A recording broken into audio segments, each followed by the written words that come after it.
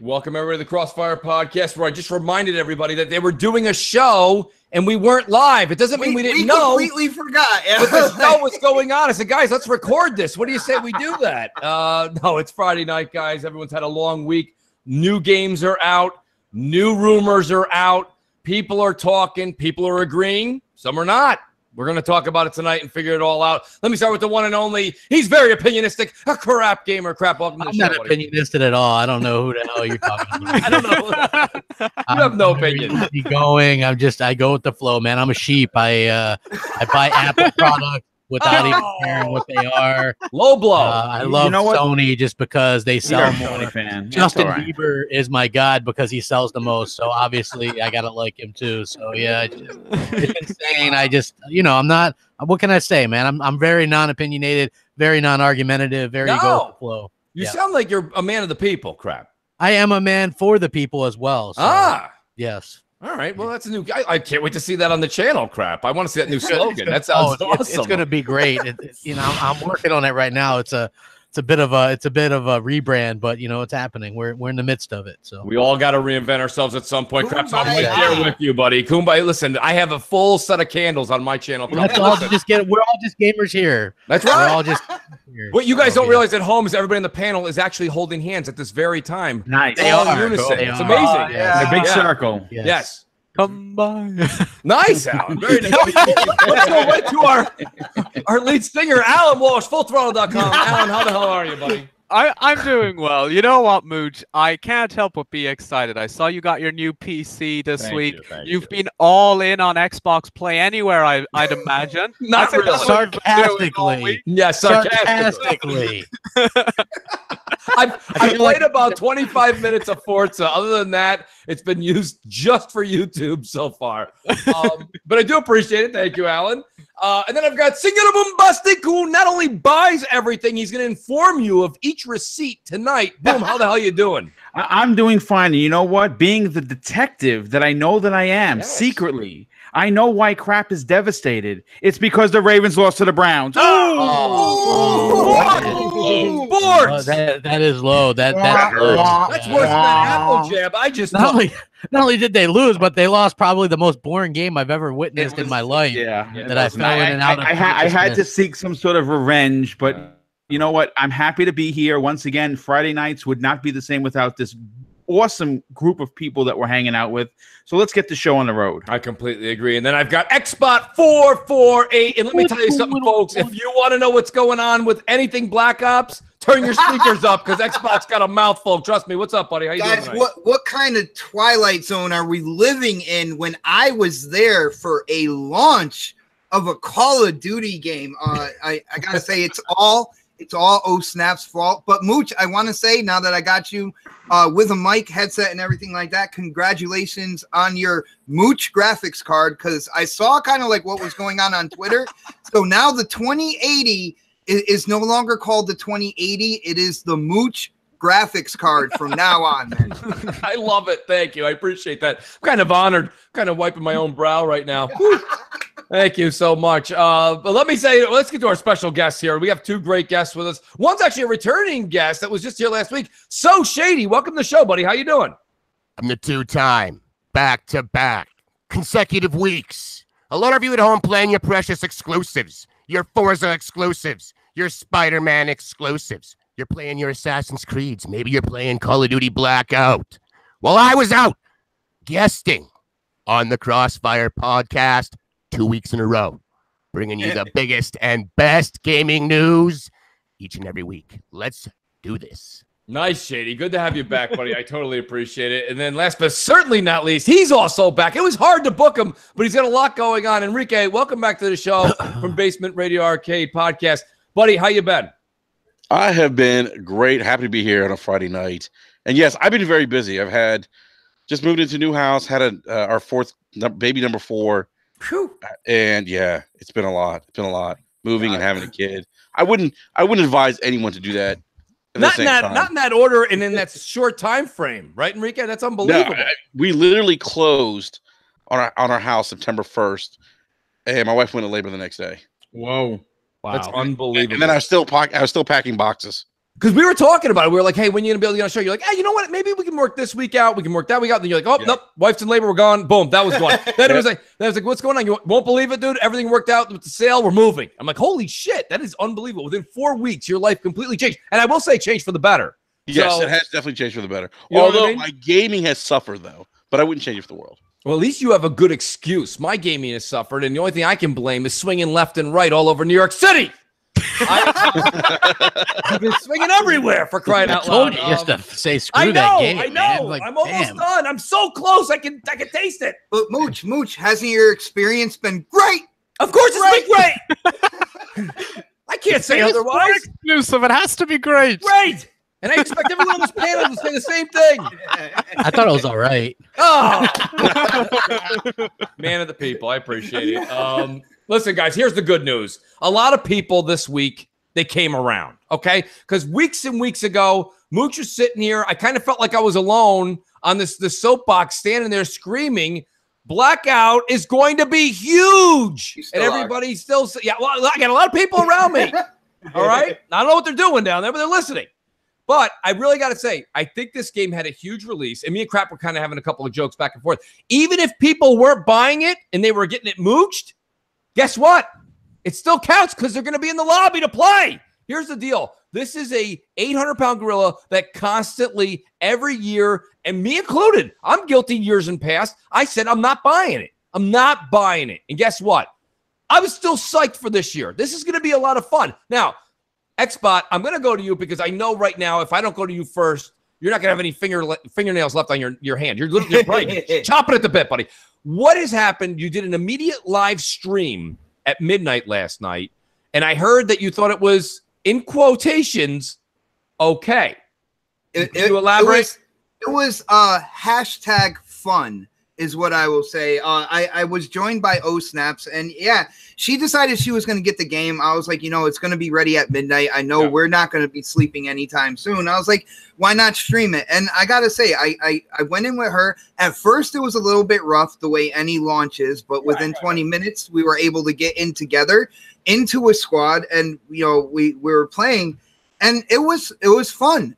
We landed in I believe the asylum, and they had zombies there, which is a good addition to a battle royale, because all of a sudden I landed, I was had no weapons or anything. I had 3 zombies running after me, like right off the bat. So they get your like heart going. If you land in the right places, they get your heart going, get your blood pumping really quick.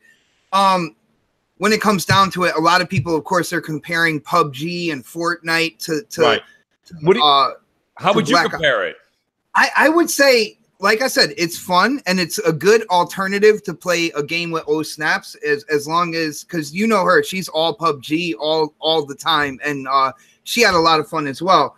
So it's a good alternative, but at the end of the day, I'm not sure if this game will keep my attention the way PUBG did for so long. Have you tasted the crack that is a victory in BR yet? No. That's an addictive thing. It's an addictive thing. And once you taste that, man, it could be real good, real fast. Here's the other thing, though, Xbot. I gotta say, though, Call of Duty, I was like, yo, let's get this chicken dinner. Come on, people, let's go. And look, Snaps was laughing at me. but Battle Royale, okay, for all of us console folks, was a new thing when PUBG came out. So I totally get where it was that new flavor, right? So, like you said, is it easy for it to take the place of that initial time we all kind of sat there and did the 1 versus 100 in that kind of sentiment? No, that may not take that same memory.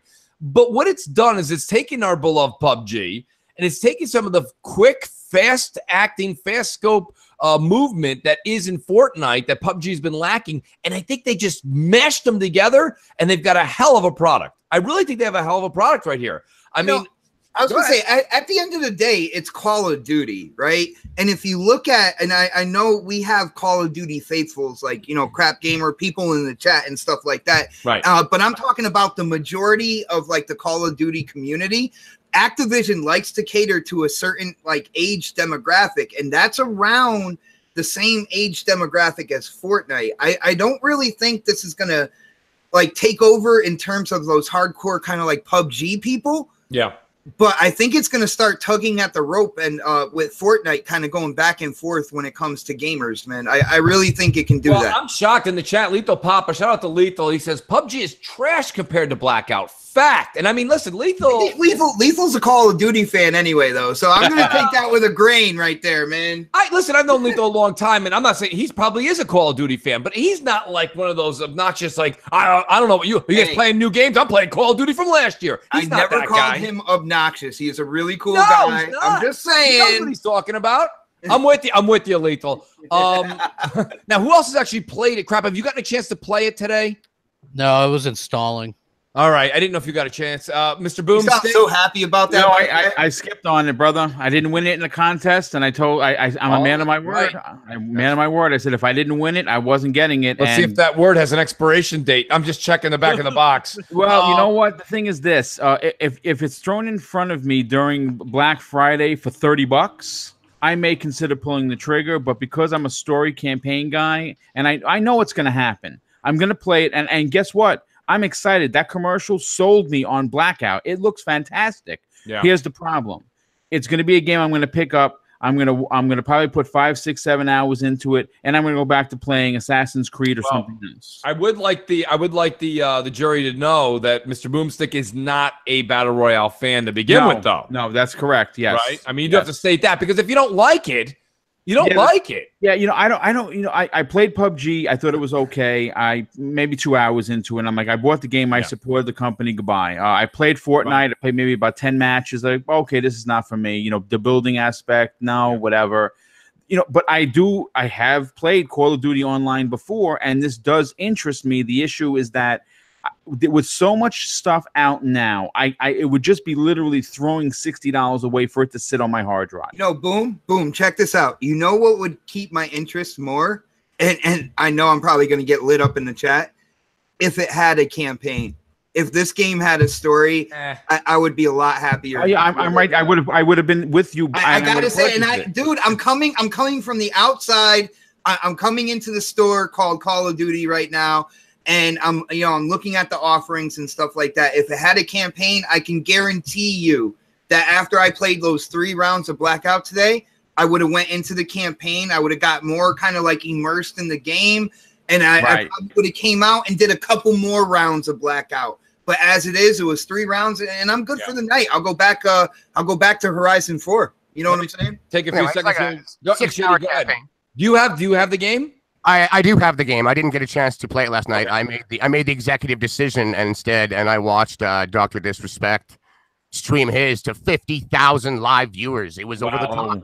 He loves the game. This is going to be massive. The community watching him is like watching like a stadium full of sports fanatics. Ninja went too. Team. It's crazy. Yes, he has, and he's even more popular and bigger.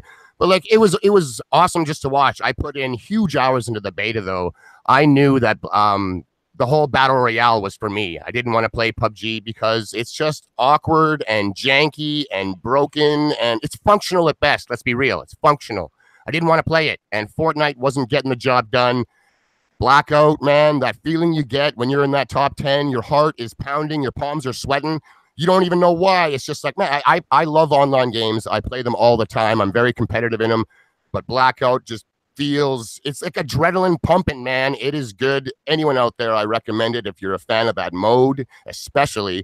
It's good times, man. And I look forward to getting into it. I agree with you. I like your pitch there, to be honest. And the one thing Xbox said that he kind of said as a negative, I got to turn it into a positive. He's like, it's Call of Duty.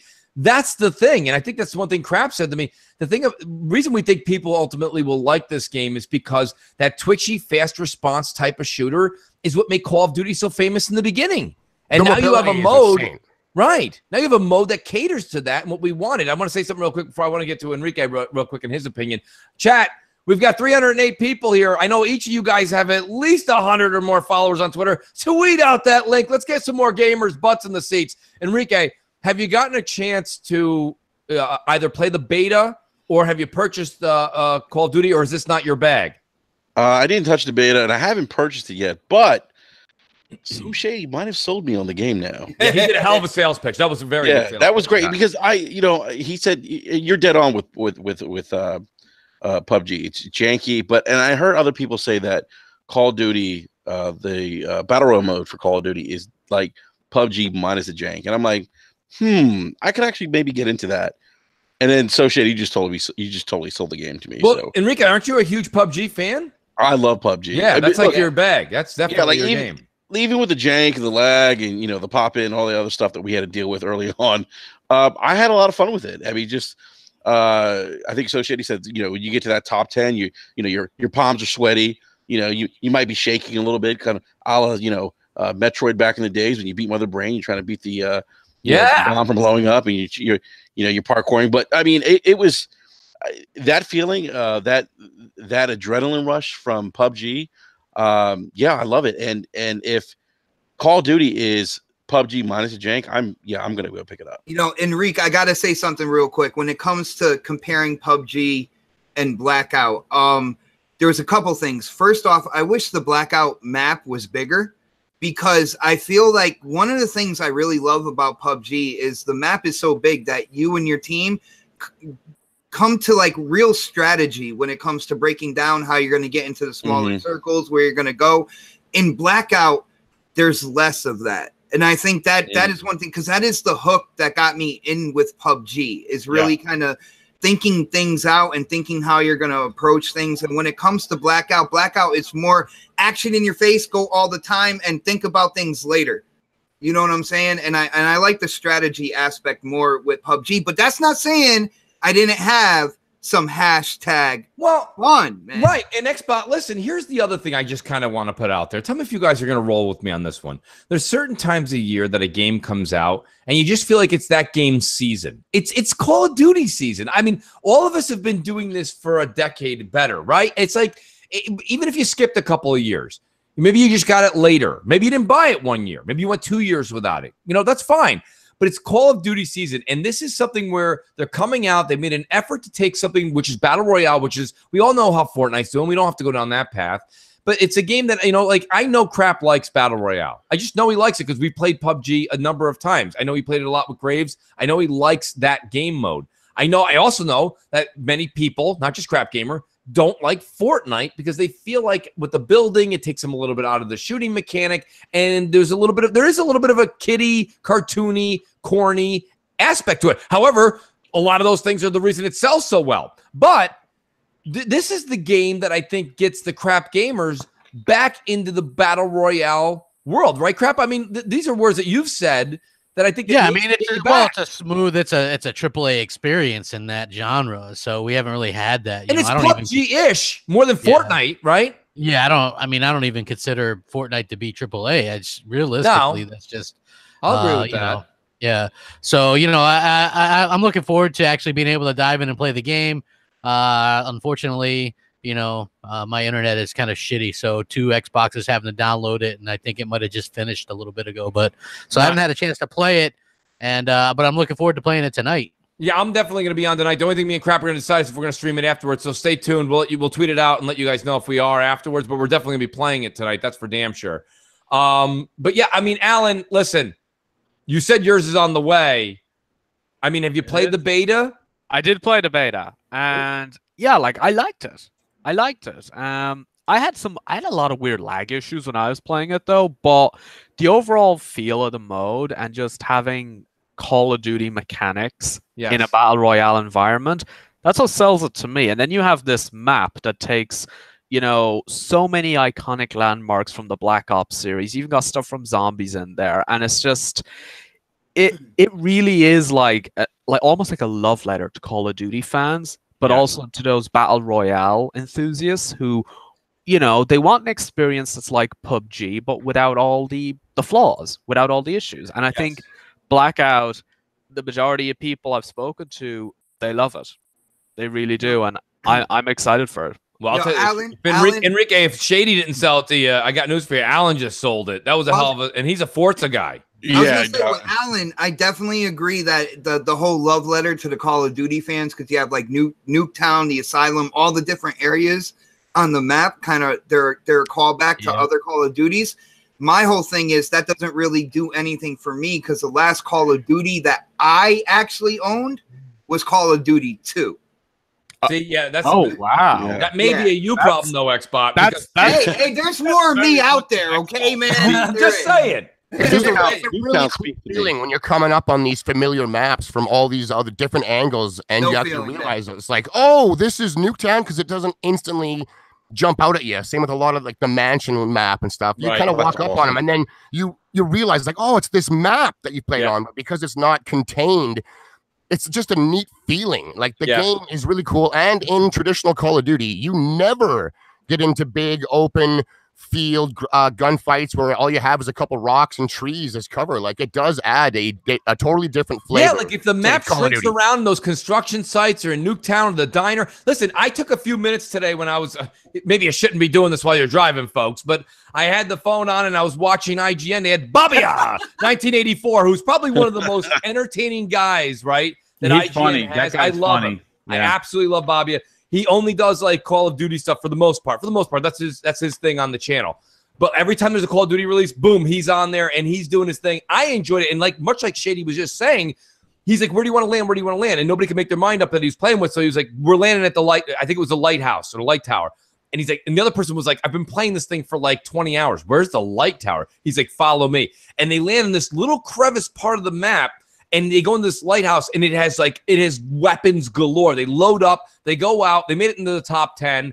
They didn't make it to the end, but nonetheless, just like the game, like you were saying, Shady, where sometimes in PUBG the circle condensed and condensed and condensed, and at the end it's just me and Crap versus Bot and Shady, and the only thing we got between us is like a wheat grain field. It's like, come on, man! Like, what am I supposed to hide behind here? Let me hide behind Crap. Oh, he's going great. What's left? Great, great. And realistically, this gives you more options. And you know what, Xbot? Let me say something. The reason I said it was a you problem is that, again, Shady kind of nailed it. I see Nuketown and I see these other parts of the map, and man, I just get nostalgia, right? I get flashbacks. It to is a how hell of a awesome- drug. It is. You said it, Crap. You know? It makes you want to Yo, put your, Mooch. listen, that kind of nostalgia wants to make you put your feet on the couch and kick someone else's couch. All right, that's what you kind of want to do with it. Mooch, Yeah. I will say my favorite place to land on the map is the asylum. That is one creepy as hell That's where the zombies place are. to land, man. I absolutely love. So, I love the Xbox, atmosphere around Explain that. explain to the crowd and the audience and myself, please, because I've only landed there once, and I know what it is. You've played it for multiple hours. What is it that what triggers the zombies?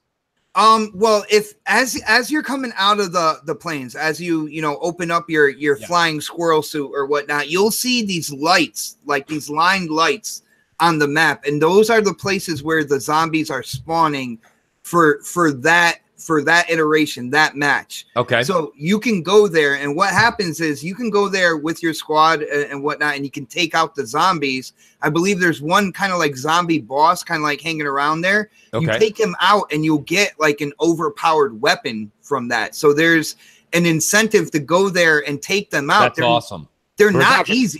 Every single zombie you kill drops a random piece of loot as well, and like you said, that big boss drops something real nice for you. But each zombie will drop something. But you're drawing attention to yourself, of course. I was just gonna say that. guns Yeah, off and everybody's everything hearing else. you firing your guns and everything like that. I actually, when I went in, I left with a 50 cal.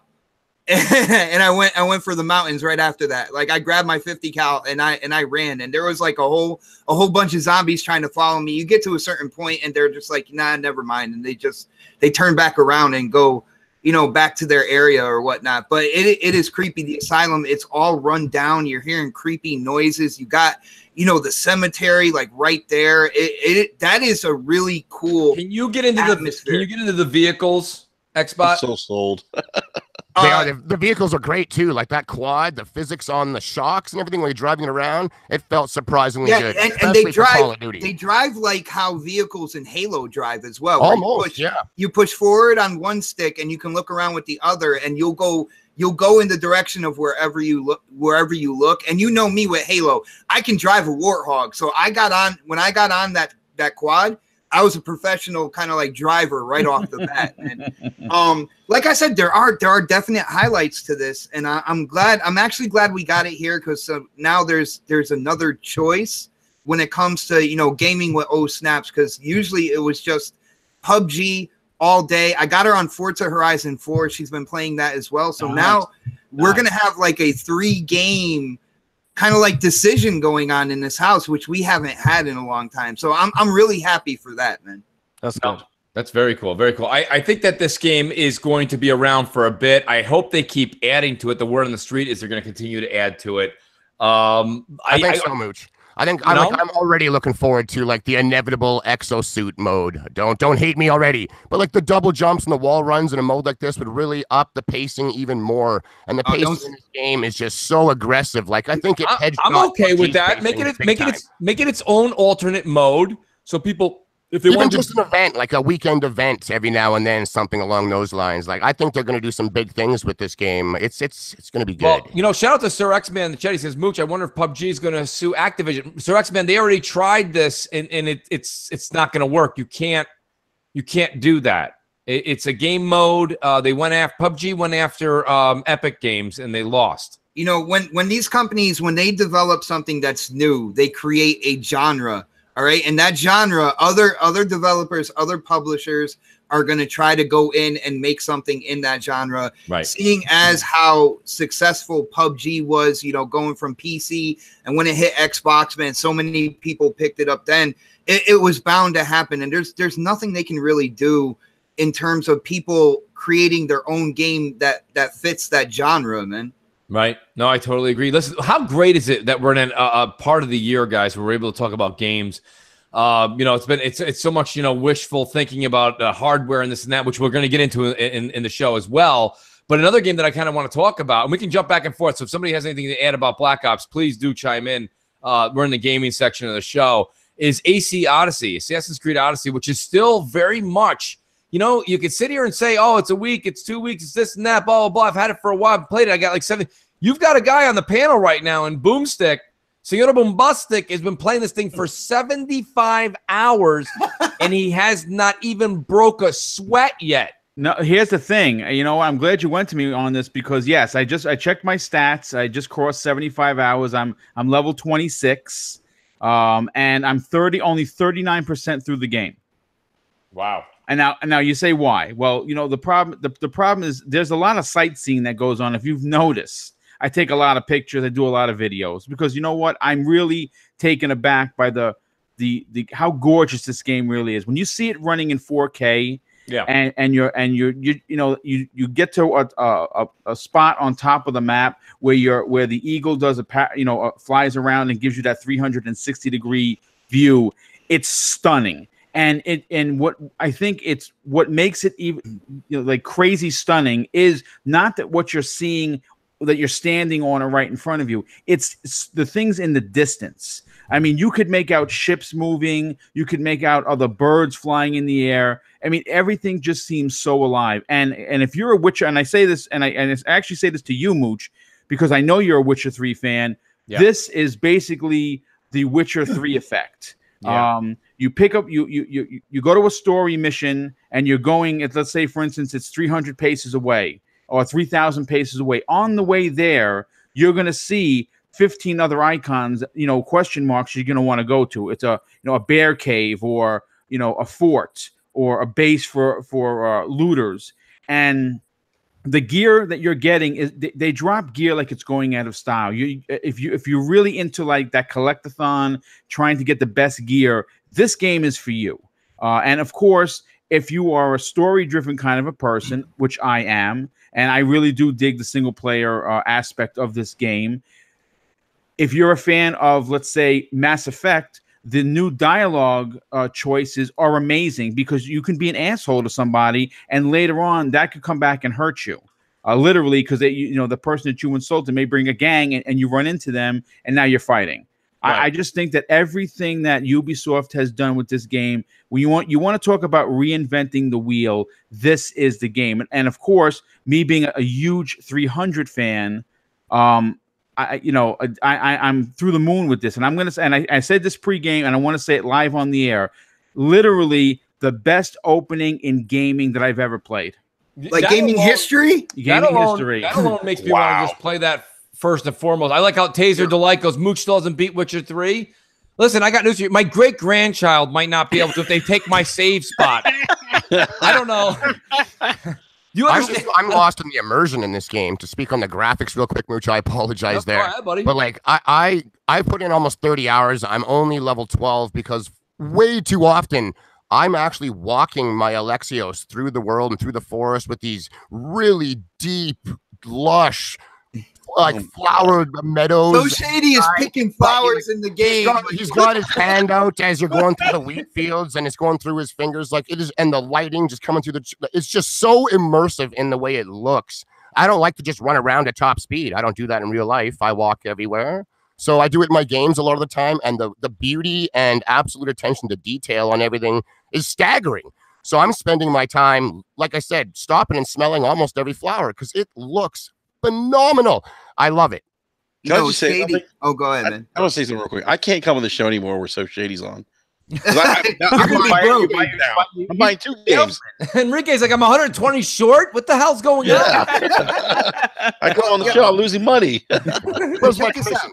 Shady did a great job, and Boom, you did a great job. You guys already know how I feel about Assassin's Creed the past few years. I feel like they lost the spirit of Assassin's Creed, but you guys did a great job on selling this. The only thing is, you guys better get a check from Ubisoft or something, because once Red Dead 2 comes out, all the people that love those story games and stuff like that, in Red Dead, I was talking to somebody who was testing the game, right? And they literally got into a fight with a stranger and took his dead body and put it over their campfire.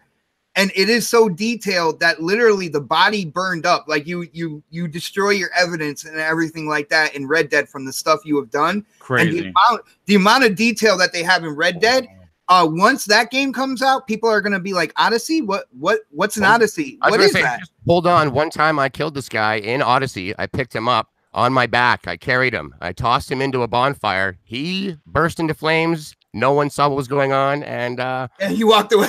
And I walked away. So I mean, same story, just in Assassin's Creed. That's crazy. No doubt, Red Dead is going to be amazing. But anyone out there that likes a deep, long RPG with massive attentions to detail, where any one of the random little side quests can all of a sudden turn into a 45-minute, yes, just like The Witcher, exploration, where you're finding new people that you help or you don't, and then those people can come back way later in the game and either help you or not. Like it is. You know what? It's a really good game. I got to jump in here, guys. I think it was Xbot who just said it right now, or Shady.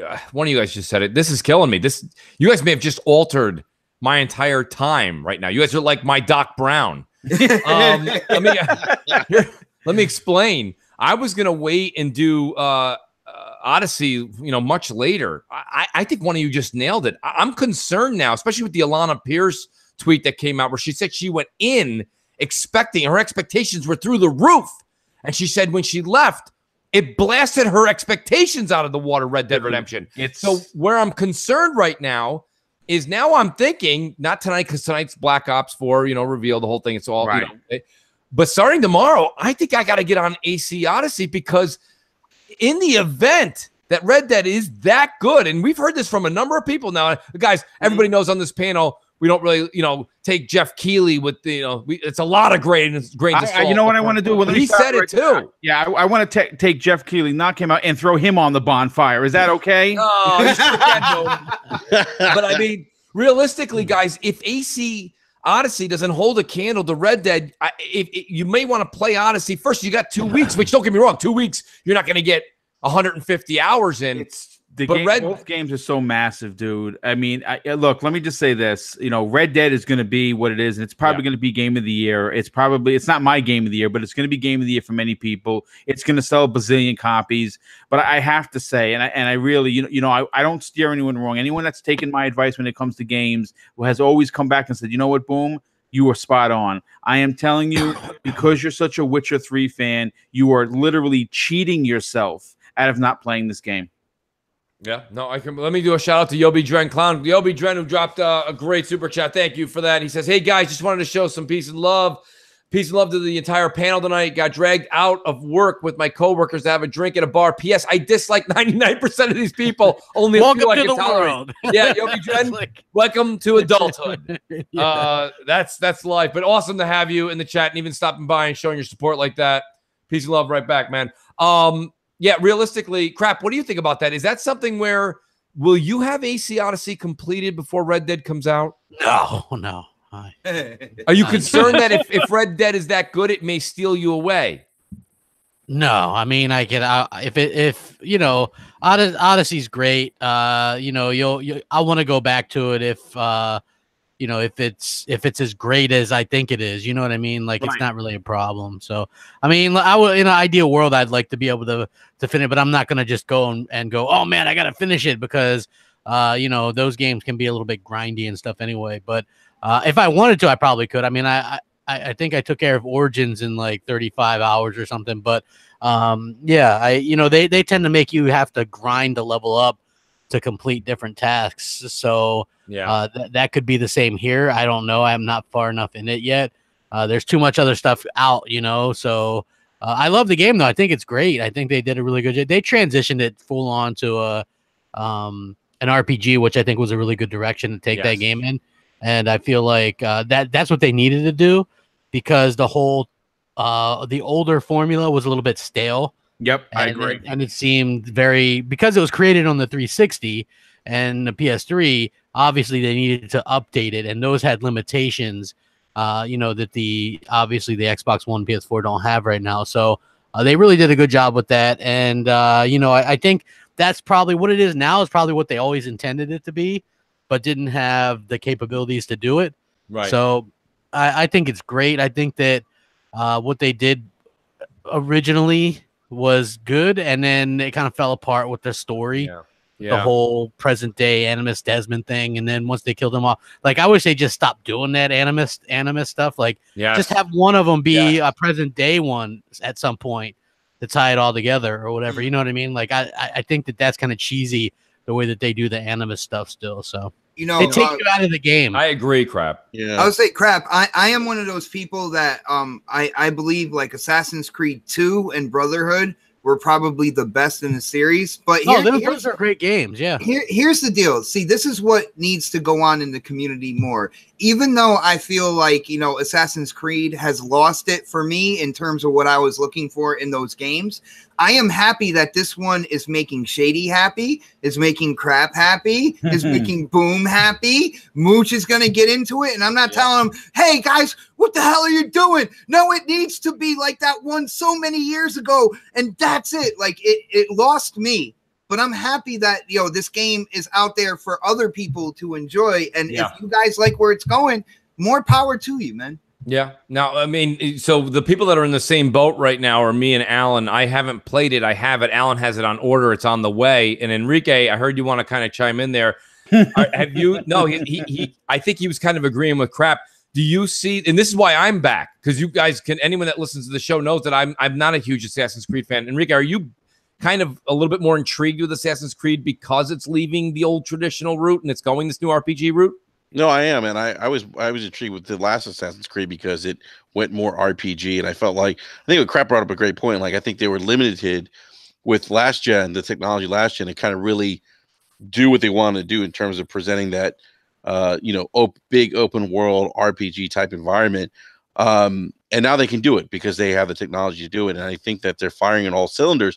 And I just you know, I guess the one question I do have, if regards to I think Boom, you've played like 70 hours of this game. I've heard some people talk about the microtransactions.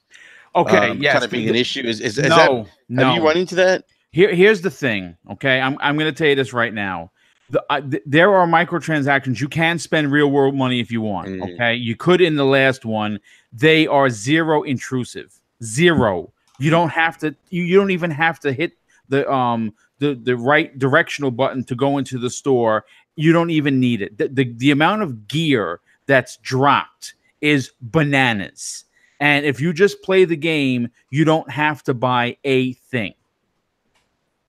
I mean, if you, like I said, if you want to spend, you know, like here's for instance, if you want to like have a permanent 50% XP boost, you can buy it. If you want the map that unlocks every secret in the game, you could buy it. If you want a Pegasus, and I'm not going to front here, folks, I bought the Pegasus and the silver armor, and you know why? Because I like that kind of, I'm a big fan of that mythology. But wait a minute, wait. Let's look. I got to rewind the show. Yes. Boom. Did you just say you bought a microtransaction? I did. I bought one. Yes. Dun, dun, dun. Don't need a man who buys everything. Yeah, And well, he does buy everything. I've always been a big fan of Clash of the Titans, right? That's like one of my favorite all-time I'm a big movies. fan too. Yeah, I'm Great with movie. you. And seeing the white Pegasus, I want you to know, it took me like 3 days to buy it. I'm like, man, I don't know if I should buy it. I'm kind of contributing to the problem, but I really like that Pegasus. And guess what? You know what, I can jump off cliffs and not die with Pegasus because it kind of flies down. Well, here's my thing. Is it really, I just wonder if this is the media kind of getting in our heads over the past decade saying that microtransactions are this evil thing.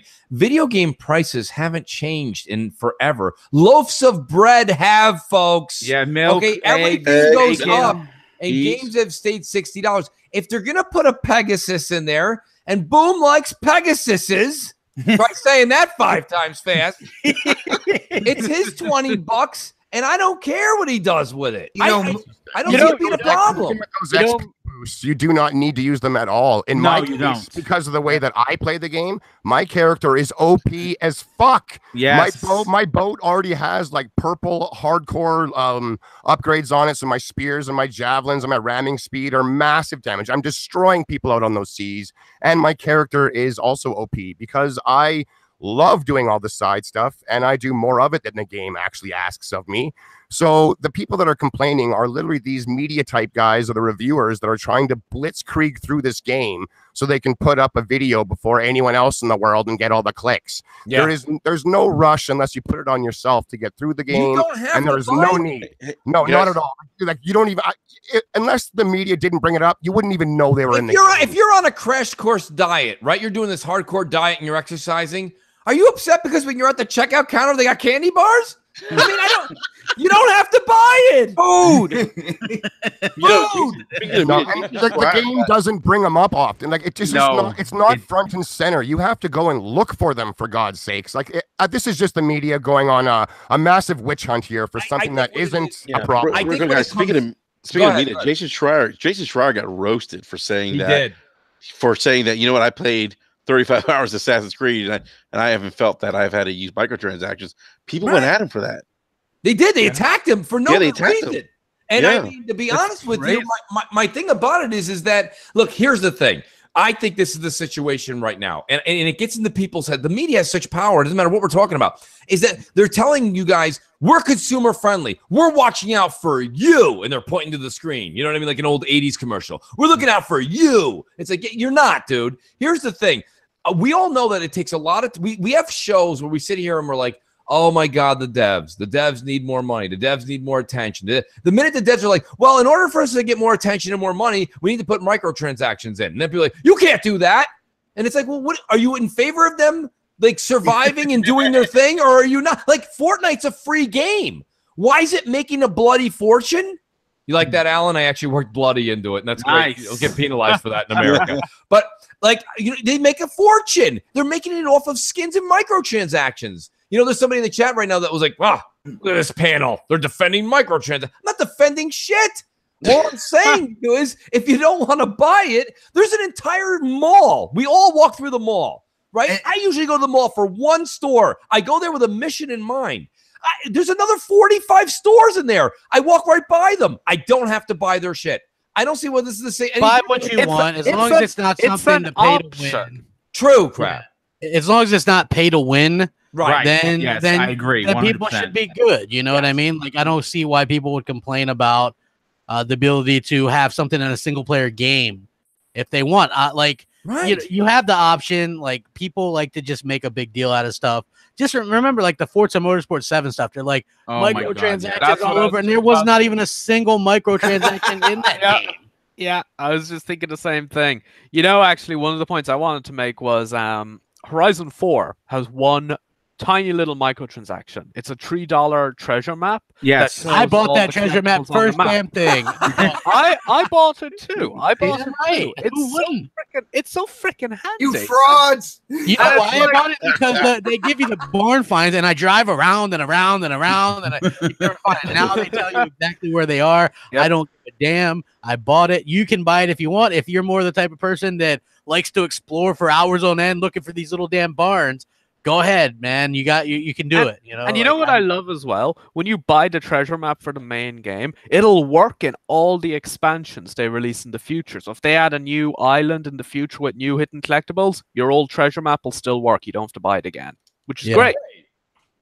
I buy Now them I'm in sold every on a single one. microtransaction. Thank you. Wait, what'd you say, Enrique? So now I'm sold on a microtransaction. 2 games and a microtransaction. The tally is now $123. Yeah. Yeah, by the end of the show, Enrique's going to be like, "Yeah, we sold our house. We're moving into an apartment now because of what everybody said on the panel." Like, Yeah, I'm gonna get something in the mail that's an itemized list from Enrique. I'm gonna be like, "You owe me this." No, I mean, I think we're all making valid point, and I think Crap's point. Let's point a game out that really does irk people and irk gamers, and that was Star Wars Battlefront 2. I think that way originally when it came out, I think they fixed that issue now. But that was a game where you could go in and buy either one of the heroes or one of their guns, and you were OP. And is that correct? I only I played that game for It was. I'll guarantee that I have put in more hours than anyone on this panel combined. That is my favorite. That's my own game of the year is Star Wars. Well, there you go, I love Crap. Star Wars, and I've never had a problem once, ever, with people using those cards. Well, what happened? I don't play the hero versus hero mode. I gotta say, it is broken to shit in that mode with the cards, and always has been. But like with the other modes, the Starfighter Assault or just the Team Deathmatch, I've never been getting destroyed. I frequently top the leaderboards, and I mean frequently in that game. Yeah.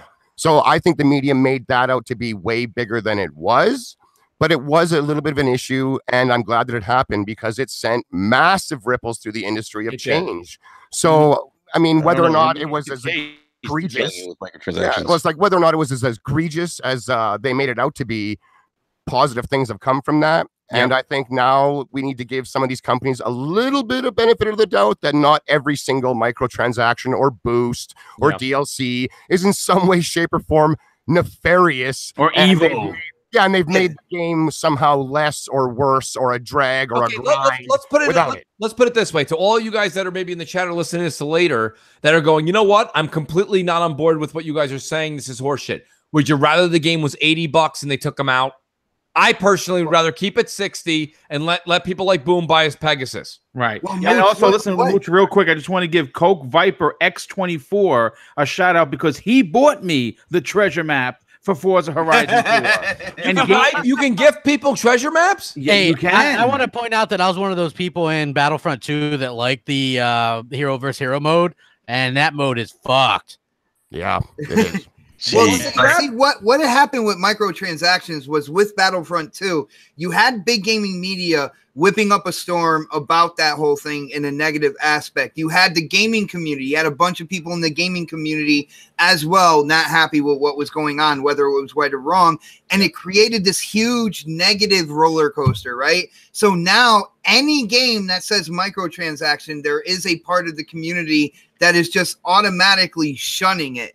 But guys, microtransaction, it doesn't have to be a dirty word. Like I believe So Shady said before, there was a huge amount of change after that backlash. Most of the microtransactions are cosmetic or a treasure map in Forza Horizon. No big deal. It is time for people to kind of stand back like, the community did something, created change. Enjoy it. Don't like wipe it clean.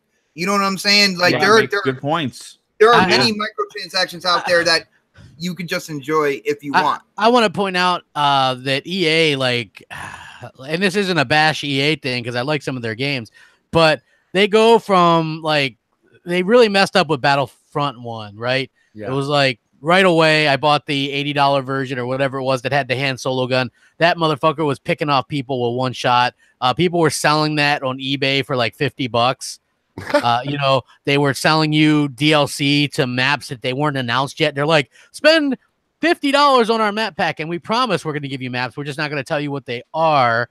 you know, and so they did that, and then they're like, we're gonna fix that for part 2, and then in part 2 they did like the star card stuff, and people was like, now I'm not really sure, like I tried to play it not too long ago. The heroes mode is totally screwed. The regular mode, it just seems like the people that kill me mostly have full-on star cards, like the really beefy ones, you know, like They do, but so. they do, but in reality, you're usually getting like 99% of the time, you're just getting blasted down in regular mode. Just not because this turret has 40% more. Yeah, probably. I mean, it's hard to say because I haven't put enough time in there because I really like that game. And then at first I was like, hey, it's not so bad.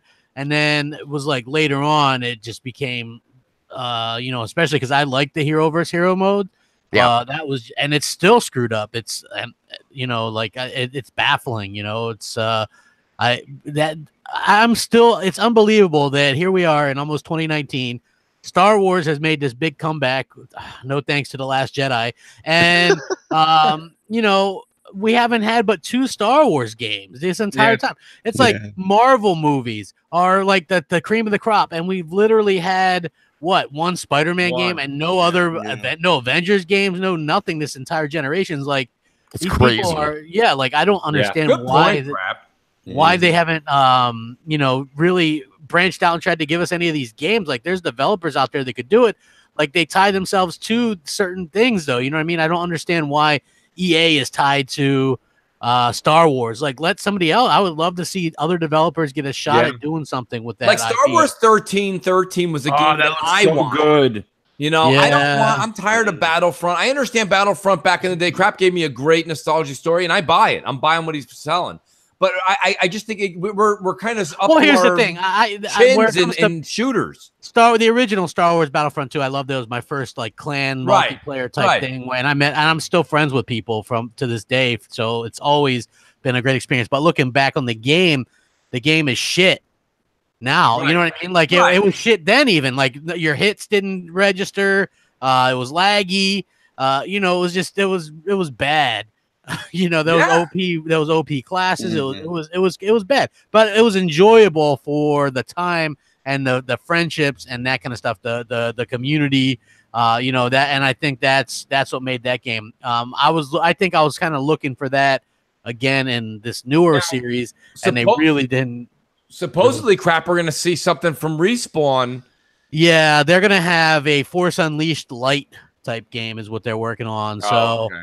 Yeah, that's allegedly what they're working on. It's like the Force Unleashed, but a lighter version. It'll probably pretty linear too. Which that's light. If the Force Unleashed was any lighter, I mean, it'd be like Yoda when he was floating. There's probably very linear and stuff. You know what I mean? Like, and I don't know for sure. I mean, that was just the article that I read right ago. So, yeah, I don't know. I would love to get.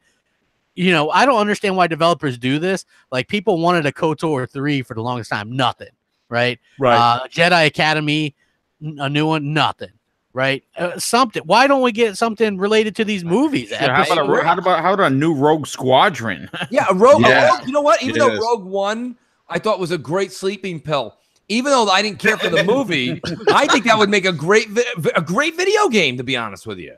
All the different, like, she went on all these different adventures. She had to go over here and sneak over here and then do this and this. And it was like about getting the, you know, the parts that, what was it, the parts of the map that basically showed the Death Star and the weak spots and this and that. Like that's like the making for a great game. And it doesn't need a main character. You can have these sub characters that become big stars. Yes. You know? Yep. I mean, that's what it's all. Do you guys remember the SNES Star Wars game, the side scroller, where the first one was when you were out in the right? You were out with the Star Wars, fantastic. Yes, and you started with just the shooter. You're just Luke, his hands permanently out, and you're just shooting things and jumping over the. Probably one of the best Star Wars games I've ever played. And as Crap said, it was terrible.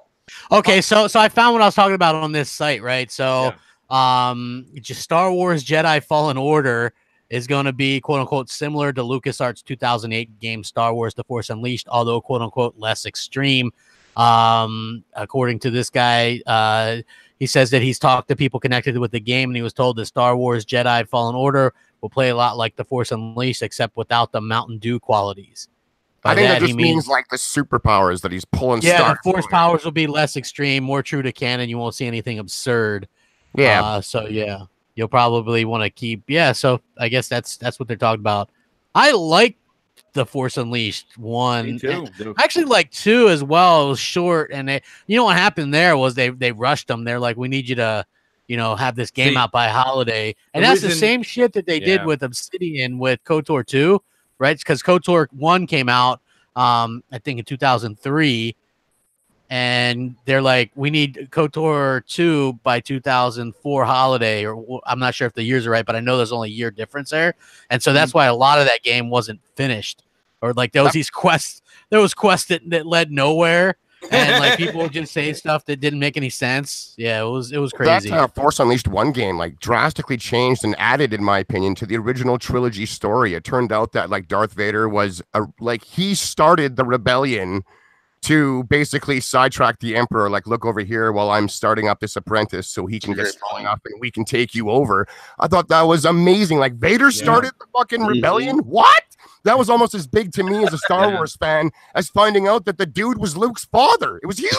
I thought it was fantastic. I loved it. And then the second one, it played better, but the story wasn't. Well, it's like, I'm a big Star Wars nerd, and I'm a big, I have very controversial opinions on it, but I actually really like Solo and the surprise ending there that Darth Maul was there. So yeah, I was like, holy shit, that's really cool, because that ties me together as like a prequel fan.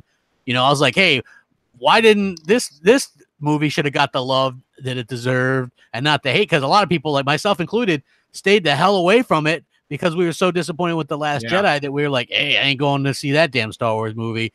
You know what I mean? So, the reason the Force Unleashed didn't work for me, though, guys, I just want to throw this out there. My first meeting with that game was when I played it on the Wii. Oh boy! And because they were like, "Oh, you can do the lightsabers with the move controllers," and I'm like, "It was horrendous." Yeah. Horrendous, but go ahead. You got hooked, man. I did. I thought it was going to be something great. It was something awful. And that game, that's why when you say it's going to be a light version of that, I'm like, oh my god. Yeah, after reading it again, it's that it's not going to have as like what I liked about that game was when you first played The Force Unleashed, you're Vader, and you just have all the powers, and you're throwing everybody, yes, and just, whoosh, whoosh, throwing everything, and I love that. Yes.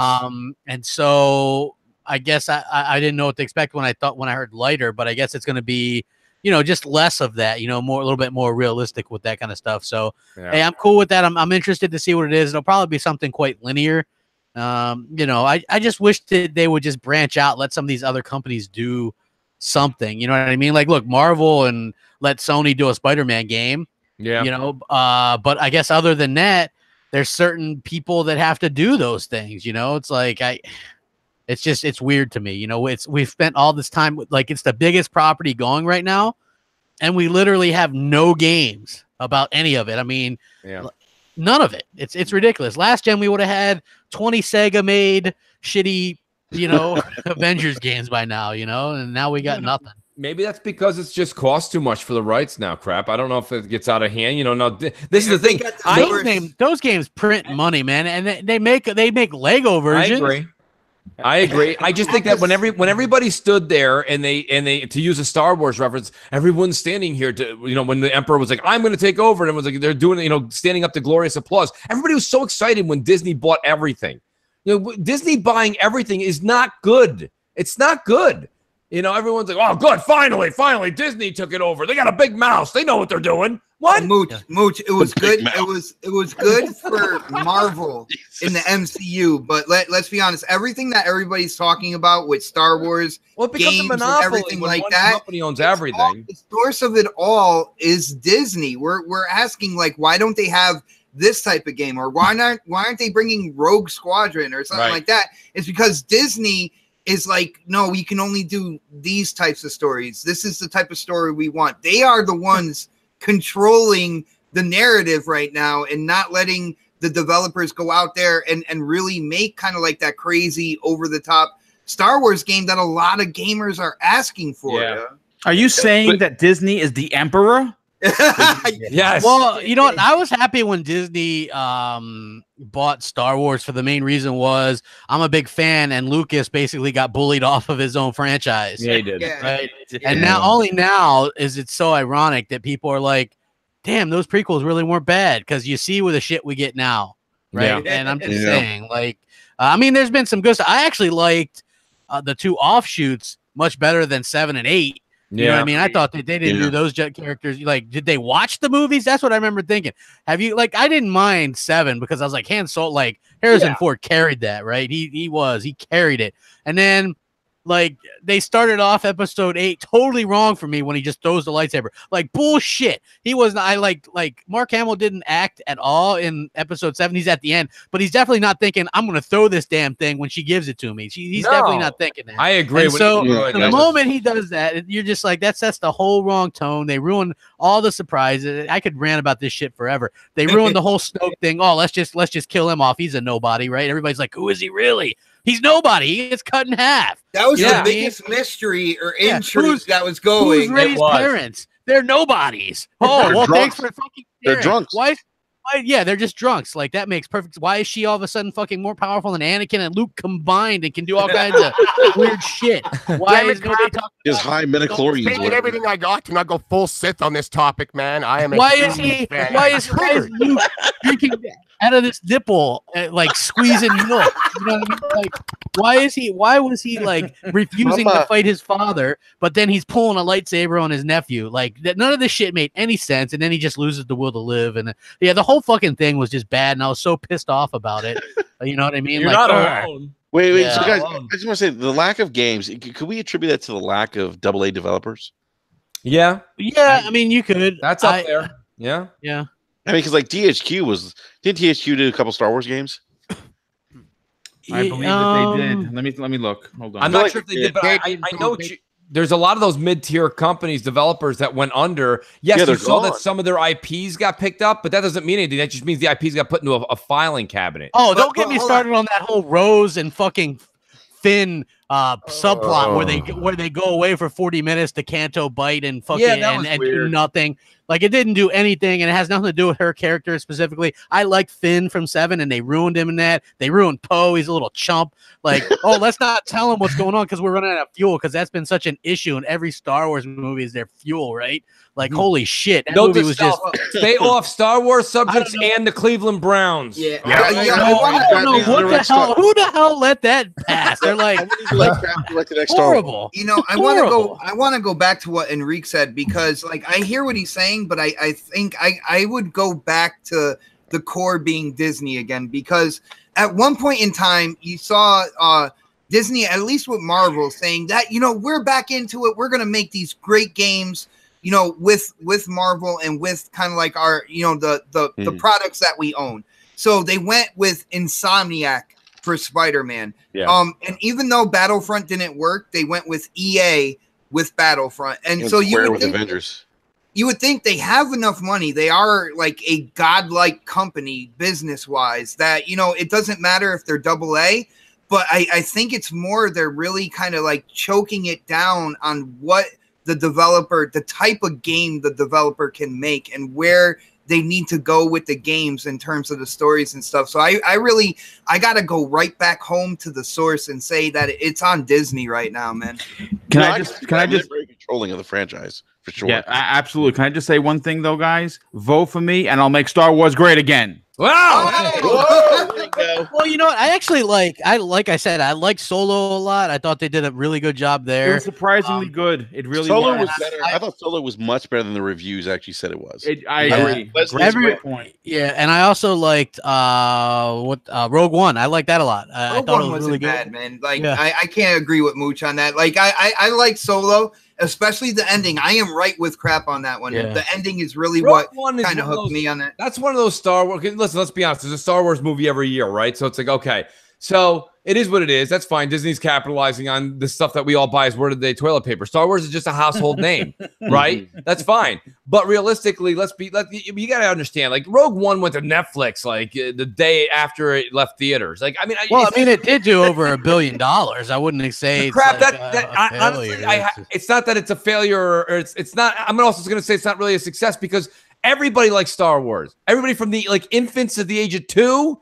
You know what I mean? All the way up to like 99-year-old people that can still walk. What I would say is if you're a real big Star Wars fan, you like that movie. And here we go. I can tell you why, because it has Star Wars Rebels for the cartoon. It had Chopper in there. It had their ship in there. It's got a lot of these little things. It had It had Princess Leia in there because this movie literally takes place leading up to episode 4. Episode 4, yeah. And so it had Tarkin in there, and they did a really good job. Oh, yeah, that was great. With the CGI, and it had Vader just tearing through everybody with that saber, and it showed him in his little tank and stuff like that. That like saber it really badass. Yeah, and not only that, but also you now know why there is an empty seat in episode 4 at the table, because that was Krennic's seat, and he got killed. So you knew, and you found out what happened to all the people prior. I thought they did just a brilliant. That was job. awesome. It was dark. It was that dark. one random pilot in spacecraft. He was Red 5, and he got blown up, which made room for Luke to take Red 5. We can nerd out big time, man. Oh, exactly. I thought Solo was maybe the best of the new, but since seeing it the second time since it's come out, it triggered me so bloody hard on just a lot of stuff. Why did that no-name Imperial officer have to give him his last name? There's just a lot of stuff that really doesn't sit right. I think Disney needs to hurry up and get something good. Yeah, I get that too. The whole "I hate you, I know" thing. That was forced. And then there was also another thing where I guess just the whole thing where Lando is basically hits on anything that moves. You know what I mean? That was very annoying, forced. You know what I mean? I was just what the hell are they doing here? They're just doing this to do it, and it didn't make sense because the character we already know, because he's been in 2 movies, and he's smooth with the ladies, but he wasn't hitting operator. But he wasn't hitting. He wasn't hitting on robots. You know what I mean? I'm just saying. His robot was in love with him.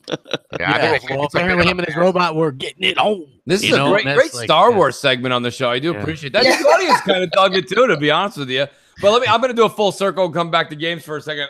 Let's get into this. This is a kind of a news topic that I found very interesting. And when I saw the headline, I was like, hey, guess what? I'm actually interested in this. But we talked about it on Xbox Nation, and then more news came out. More articles are coming out. We're finding out more. The PSN name changes, which everyone's been asking for, is maybe not what we've really been asking for. Yeah, it is what we thought it was. It's not what we right exactly. So I knew exactly what it would be. It would be shit, and it's shit. I didn't think you would be able to take something that's just your name and mess that up. But realistically, this is an issue, folks. So if any games prior to April 1st, 2018, basically no more. Right? Who plays old games? Right? Who plays old games? So if you don't play old games, this doesn't affect you, folks. But I mean, like myself, right? And I was just talking, and shout out to Sin Vendetta, who hooked up crap with Black Ops. Sin goes, yes, thank you very much, Sin. I got that baby installed right now. I tell you what, man. He wrote me. He goes, listen, I wanna get back into Bloodborne. I go, yeah, that sounds good. Bloodborne's prior to 2018, and if I change the name when the beta launches, I run the risk of that game maybe not functioning properly. Or not holding saves properly. There's a list of things. But the thing about it is there's a chance that you can't even play it, is what it is. Yeah, it can break the game. Yeah, that's correct. I mean, you guys see where this? Here's my. If I was sitting at the table at Sony, I would say, guys, listen. I understand that we're doing this. Take the L on this. Yeah, let's listen. Everybody knows we don't have it. It start a new account. Sorry, tough shit, or you're gonna be McLovin the rest of your life. That's up to you guys. But realistically, I think this is gonna do more harm than good. Do you guys agree with me? I do. I think this is an absolute disaster. I mean, in today's world, we're all really accustomed to seeing advertisements with a little asterisk that you have to go look for the fine print. This asterisk was mind-blowing. You can change your name, and most games won't work from 2018 and back. That's this year and back. That's nuts. And then, but don't worry about it. We'll let you go back to Dildo Gaggins for free if you want to choke on that free name. It makes no sense. Choke on a name. It's just brutal. It's just brutal. I think they should have taken the L on this, or I don't know what to say. It really harkens back to this PlayStation Network being built from the ground up hastily to try and compete with Live. Yo, Shady said it absolutely perfect right at the end there. What's going on from what I've seen, and I'm guesstimating here. So I'm thinking that they didn't go back to the core infrastructure of PSN and correct any kind of coding when it comes to your ID. What they did is they found a workaround, something on the surface that they can possibly use to change the ID, because they saw that, this issue was not going away. They weren't really addressing it. They're saying, yeah, we're working on something. and stuff like that. I think they found a workaround because there's no way in hell how our games and applications can possibly be not compatible with an ID change. That makes no sense. Usually at the core of your network is where the whole ID coding is. And unless you go back to the drawing board for that, you go back to the core and you change the coding there, you're not gonna do your customers proper. That's pretty much what's gonna happen. I think in Wicked Siege in the chat says this is just an update for PS5 so they have no problems later. Wicked Siege, that is a great way to paint a rainbow on this. There's no way they would have had that disclosure out there. And there's no listen, I listened to Kind of Funny, and that's a big time PlayStation channel. And even they were skeptical. They said at this point in time, he's not changing his, but he goes, the gentleman who was hosting with Greg, he says, Greg, would you even do it? And he's like, no. Like it's too high of a, like I wanted to change mine. But like realistically, I was like, you know what? No, mine still represents my channel and everything. I'm going to keep it because I don't want to lose the games or the ability to play games. I just think that the risk, you know, Adam Sharp was saying the same thing in the chat. Adam's like, oh no, Mooch, that's just, you know, that's you can still play those games. They're working on they're working on it.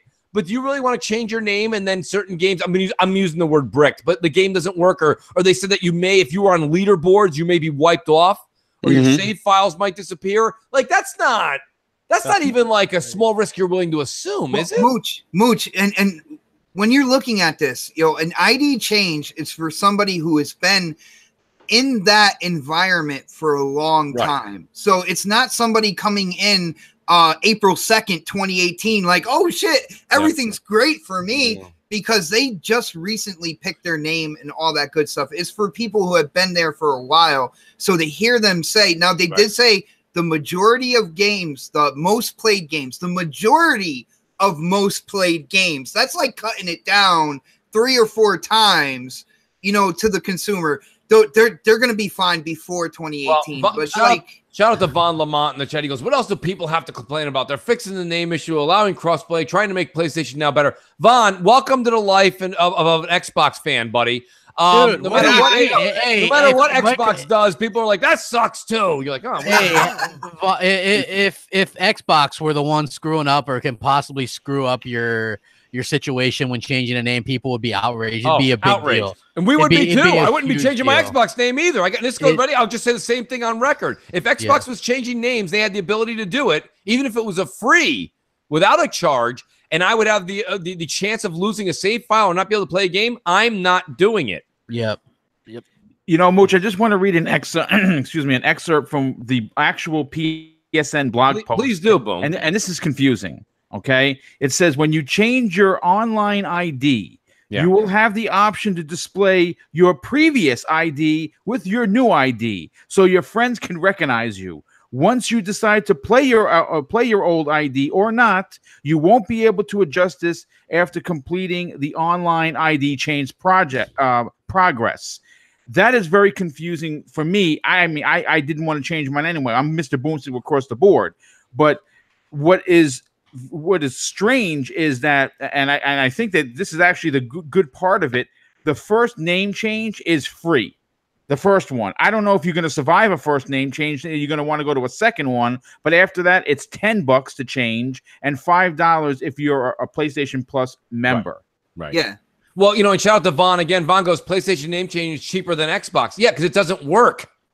You know, I mean, it is cheaper. Well, but I mean, yeah, because you change your name and you could possibly have corrupted things. You know what I mean? Like, you don't it's just change only your name, Cap. You change your identity. You're not even who you are in your gaming world anymore. Well, what's ridiculous is the game. It only works for 2018. We're in 2018. Yes, what happens if you want to play a game prior to 2018, right? Like you're pretty much shit out of luck. And also, Mooch, real quick, this article comes from Polygon. They say that Sony's update to PSN IDs comes with a caveat, a major one at that. It might not work with all games on all platforms. Yeah. That's bananas, dude. That's just why would you even listen? I've said this before. You guys have known. Okay, I've been a big fan of Sony. I love their first party stuff. I love their marketing, but I have to say this is a big stumble. Right. This is You this know, is a big stumble. Hey, Mooch, Right. if I can, I just want to address the chat real quick. Hey, guys, when it comes to stuff like this, let's end it with the whataboutisms. All right. When we bring up something that could be detrimental to a gamer, don't go, well, what about the paywall and free to play games? That will never solve anything. I have gone on record saying that, yeah, guess what? Xbox, they need to lift that paywall when it comes to free to play games. When it comes We've down all to said it, that multiple times. yeah. So We've your all said it. whataboutisms aren't going Absolutely. to do anything. If we're going to come together as gamers and make the environment better for everybody, all right, across the board, whether you're a Sony gamer, whether you're an Xbox gamer, whether you're a Switch gamer, you can't deflect a problem to something else on a platform that you hate. It does no good. No, it doesn't. That's If a you really run good for point. president, I'm voting for you. I'm just letting you know right now. Enrique, what's your take on it? Well, I just want to say, I think this is an example of strengths versus weaknesses. Sony's not a software company, Sure. and they're just not. This is not their strength. They're not. I mean, PSN is not their strength. It's not. I mean, you compare Xbox Live to PSN. I mean, I was an Xbox Live beta tester, and when PSN first came out, Xbox Live was miles ahead of them, and they still are to some extent. And this is just an example of, look, Sony's not a software company. This is not their strength. And this is probably, I mean, it's crazy as it sounds, this is probably best case scenario right now for Sony. Yeah. And they're probably like shrugging this off, saying, you know what? Games after April 2018, your new PSN ID will work. Yep. And we're just going to bring this thing forward to next gen. I like the way you put that, Enrique, but let me pose the question I said earlier. If I put you in an executive seat now and you're the PR, you're the damage control, wouldn't you say, listen, I understand that you guys are doing the best that you can do. And I think everything you just said was gospel, by the way. All I'm saying is that wouldn't you think that this could, in a PR world, be a nightmare? Because you have to remember something. We have to take ourselves, guys, you in the chat as well, pay attention to this, please. And if you're listening later, this is not about us. We're talking about it. We're paying attention to it. We know what's coming down the pipe. There's somebody somewhere come next year is going to be like, hey, do you want to be a part of our preview program? What can I do in there? You can change your name. I've been waiting to do that. And they just do it. They don't read the fine print. You have to remember, the public does not just read the fine print. And that's the thing. And you know, a lot of people are going, well, buyers beware. Yeah, I get it. We can all say that stuff. But what I'm saying to you, Enrique, is I think everything you said was right, but I think this is going to cause Sony. They're better off, just like Boom said, take the L on this. Realistically, you have your name, you go to your grave with it, or you start over from 0 trophies. It's up to you. But this is something where you're just going to get random people, not people that do YouTube, not people that play games 24/7, just people that are gamers that go home, change their name from McLovin to Jay Smith, right? Something they wanted, and they go home the next day and they go to play a game from 2017, and whoop, you're erased.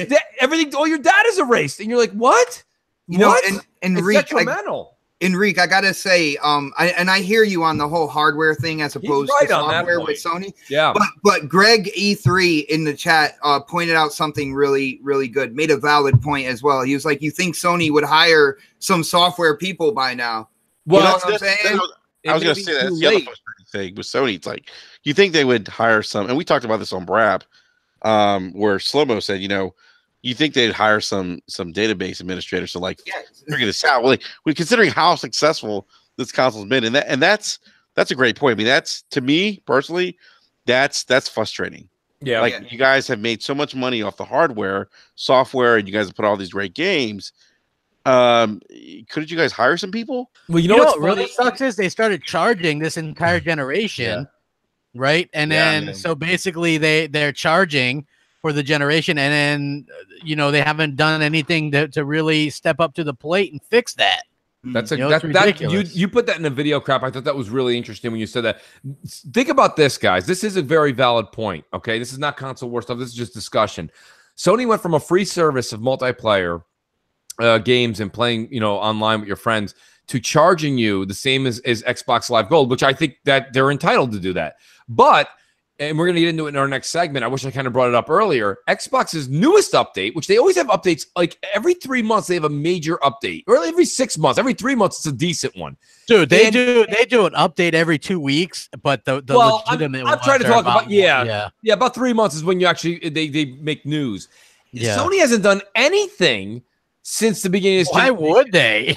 No, but I'm saying like they haven't given you anything for what you were getting free before. Now you're just paying for the same exact service. And the thing about it is this, but that's another conversation. I want to defend Sony for a second.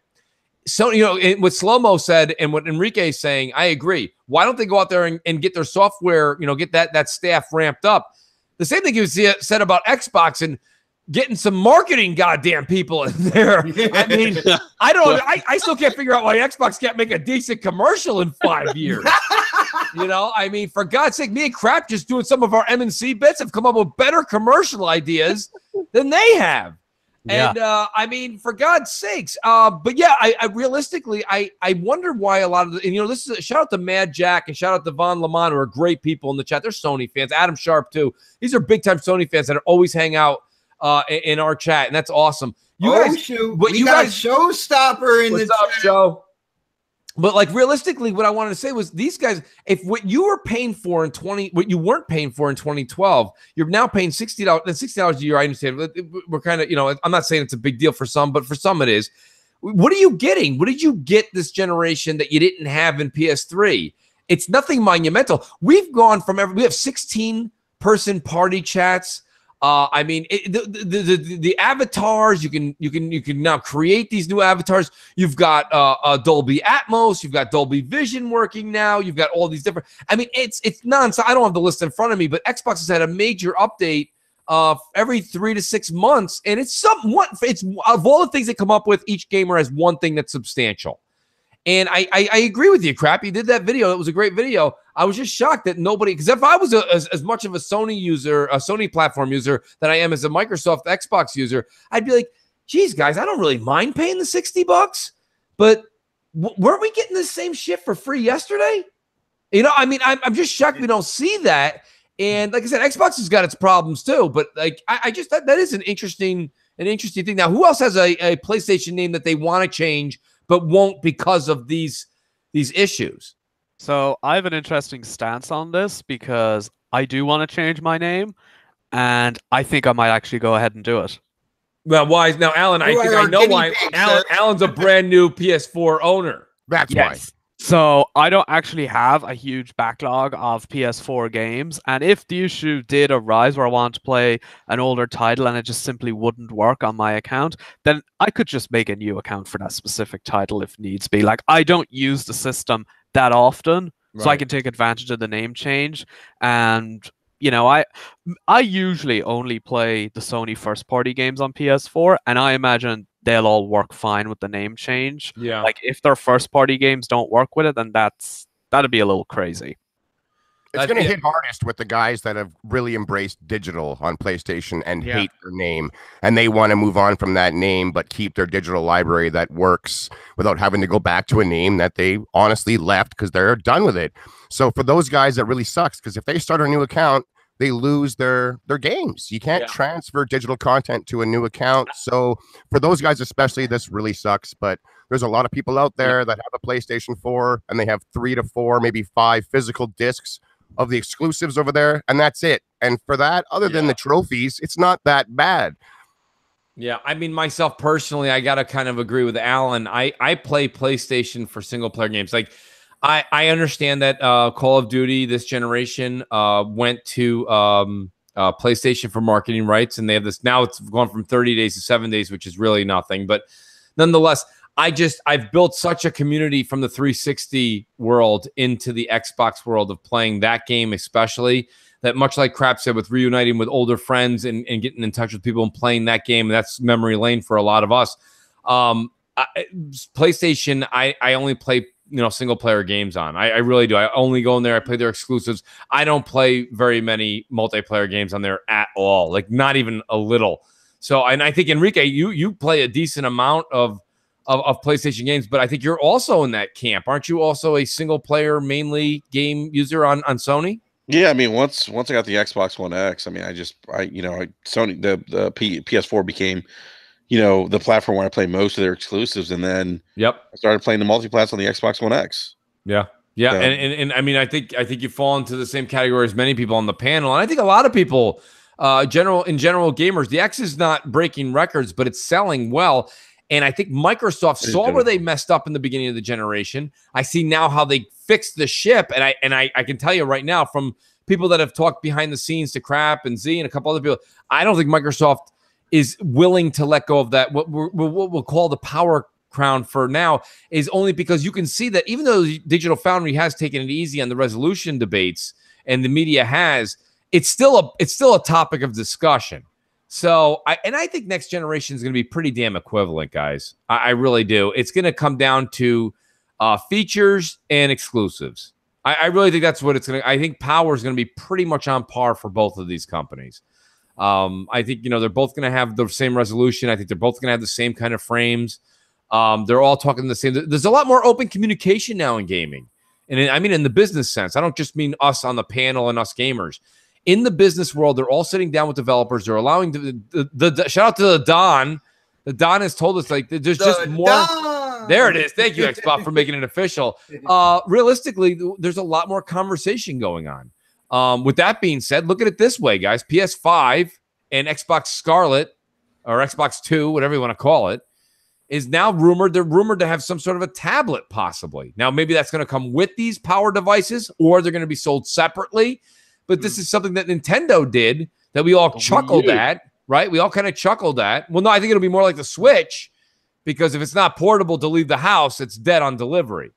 The Wii U, the thing was damn stuck to the same room. It had to be within 10 feet of the unit. Yeah. I now you have something like this. And Crap, you also kind of, I think you did a video on this as well. It was very good. I think that a tablet idea for the streaming capabilities is something where we're all heading, because if you don't have an actual controller like Switch gives you with that unit, it's not realistic. And I know, Shady, I think you were hysterical on Twitter the other day. You're like, it's not so hard. You throw a controller in a backpack. Come on. Yeah. I'm like, yeah, but and I don't get me wrong. Realistically, I hear you. But really, realistically, I'm not throwing a controller anywhere and heading out of the house. That's just not happening. But I may take like a unit that's built together like a Switch, where I go out and play if it's an Xbox or a Sony unit. I mean, do you see where I'm coming from with that, Shady?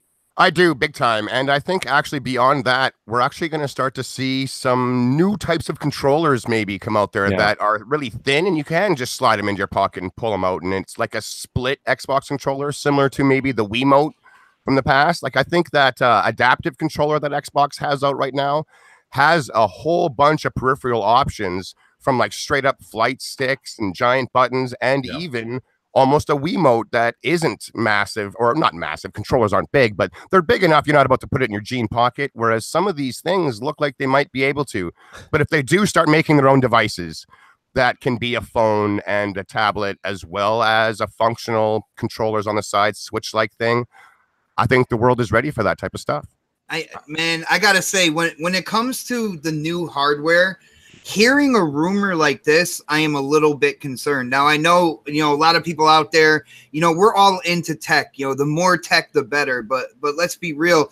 If they're going to put a tablet or something like that in with the system, so this way you can do the streaming and stuff, price point, I'm concerned with at that point in time. And then I'm also concerned with, when it comes to the base console, to keep the price point down, what kind of sacrifices are you going to make? I'd rather have them sell something separately for the people who want to get into that. Now, I know having it in the box, kind of like what they thought about with the Kinect 2, having it in the box means people are going to use it because it's there. That doesn't always work. And I'm going to take a step back from that. And I hope it's not true. To be in all actuality, I hope it's not true. Yeah. I think it's going to be a separate device. There's going to be like a separate option to buy it. When you go to buy this new piece of hardware, whether it be the PS5 or the Xbox One X2, you're buying their traditional box. You're going to get that if that's what you want, and of course that is where you're going to be able to take advantage of the HDR and the 4K 60 and everything else. Hold on, Alan, HDR, Alan. HDR. There we go. H. There we go. HDR. H. That's why the guys on this panel, the people that are in the chat right now, we're going to go buy those consoles because we're going to want that the real power that comes with owning the big box. But like for me, I'm going to double dip. I'm going to probably buy the Project X Cloud on top of buying the Xbox One 2, so I can put that in the bedroom. You know, instead of having to spend two $500 boxes, making it $1,000, right? I could spend $650 or $600. I get the box, it goes in the main gaming room, and the little one, the one that's supposed to be the size of a deck of cards, you can plot that on your cable box in your bedroom, and you're good to go. Yeah. Yeah, no, that holds a lot of water. And, listen, Adam Sharpton, he says he's a traditionalist. He wants to play his games. He can't imagine playing Last of Us 2 or Gears of War 5 on a tablet. He wants to play it on his big screen. Listen, Adam, I'm right there with you. Me too. I mean, realistically, I think everyone on this panel, I think a lot of the people that listen to the show, I think a lot of people that we all correspond with on Twitter are all going to agree with that. But realistically, there is a market for this portable device. Is there? Well, I gotta say, yeah. Crap, there's people How in come we haven't California. seen anybody use it though? That's because we don't live in California. Yeah, I get that we don't. I get that we don't. I'm just saying, Really cheap, really cheap. Like, If I mean, they're this- doing xCloud, that's all you need is a good screen, functional controllers on the side, a small size for portability, and it does the rest. You don't have to put big power into these things because it's being streamed. I mean, so they might be real cheap. Crap, if you could play Gears 5 on a Switch device that's owned by Xbox and you can take that to work with you, when am I going to play it at work? I work. Well, I don't take a lunch break or something? I don't know. Lunch is I usually I either come home or I eat and then I go back. It's not how about when a hurricane hits and you lose power for 6 Well, weeks? I have a Vita and I have a how am I going to have internet? How am I going to have internet to stream that shit? You won't be able to stream it. I would well, that's true. Yeah, if you can't stream it, you're screwed. Exactly. Yeah. Well, what about when you're having a rooftop party? Yeah. I would never. I would kick my own ass if I. All right, Paul, check this out. Check this out. Crap. I know where you're coming from, but for the younger generation out there that is playing Fortnite on their phone and stuff like that right now, if they had a more powerful device that had a streaming into it, playing the games that they love from their console, bringing it to their grandmother's house. I have a 15-year-old, at home. Going to his grandmother's house, if he had that piece of tech where he can bring and play his Xbox games over there, he would absolutely love it. So I do think. Are you talking about if they have something that they can, a portable thing that they can stream, right? Yeah.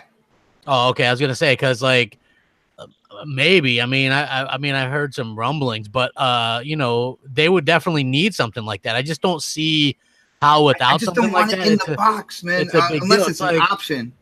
Apple, first of all, they don't even let Steam on their thing. So I have my doubts as to if Microsoft would even be allowed to use iOS, which takes away a big market right there.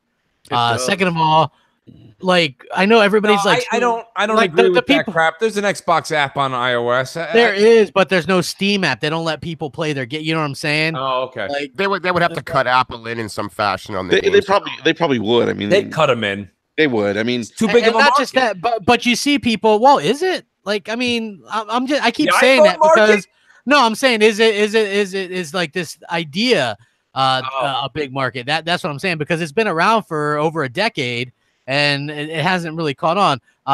But I would say I see people Tim Dog and they go, oh yeah, I would try it, or on a Showstopper. Oh sure, I would try it out. But then when you play it, and if there's not a dedicated device for it. Are people going to lug around a controller to hook into your phone? Are you going to be playing Gears on a tablet with touch screens? I just don't see it. I'm with crap on that. I don't see it. And if you had your laptop, then you would have your laptop with you, and you wouldn't need to stream it. So I mean, to me, I get it. And I'm not trying to shit on anybody that might want, but I just think, especially us that are used to playing these games in 4K HDR. I don't care who you are. You're really gonna play a stream version of that? I just don't see it. You know what I mean? I think that it's admirable, And I think that Microsoft is getting into it at a much better time than Sony is. Yeah. But I just am not sure that we're anywhere close to that being acceptable form for the average gamer, in my opinion. Like, I could be completely wrong, and that's fine.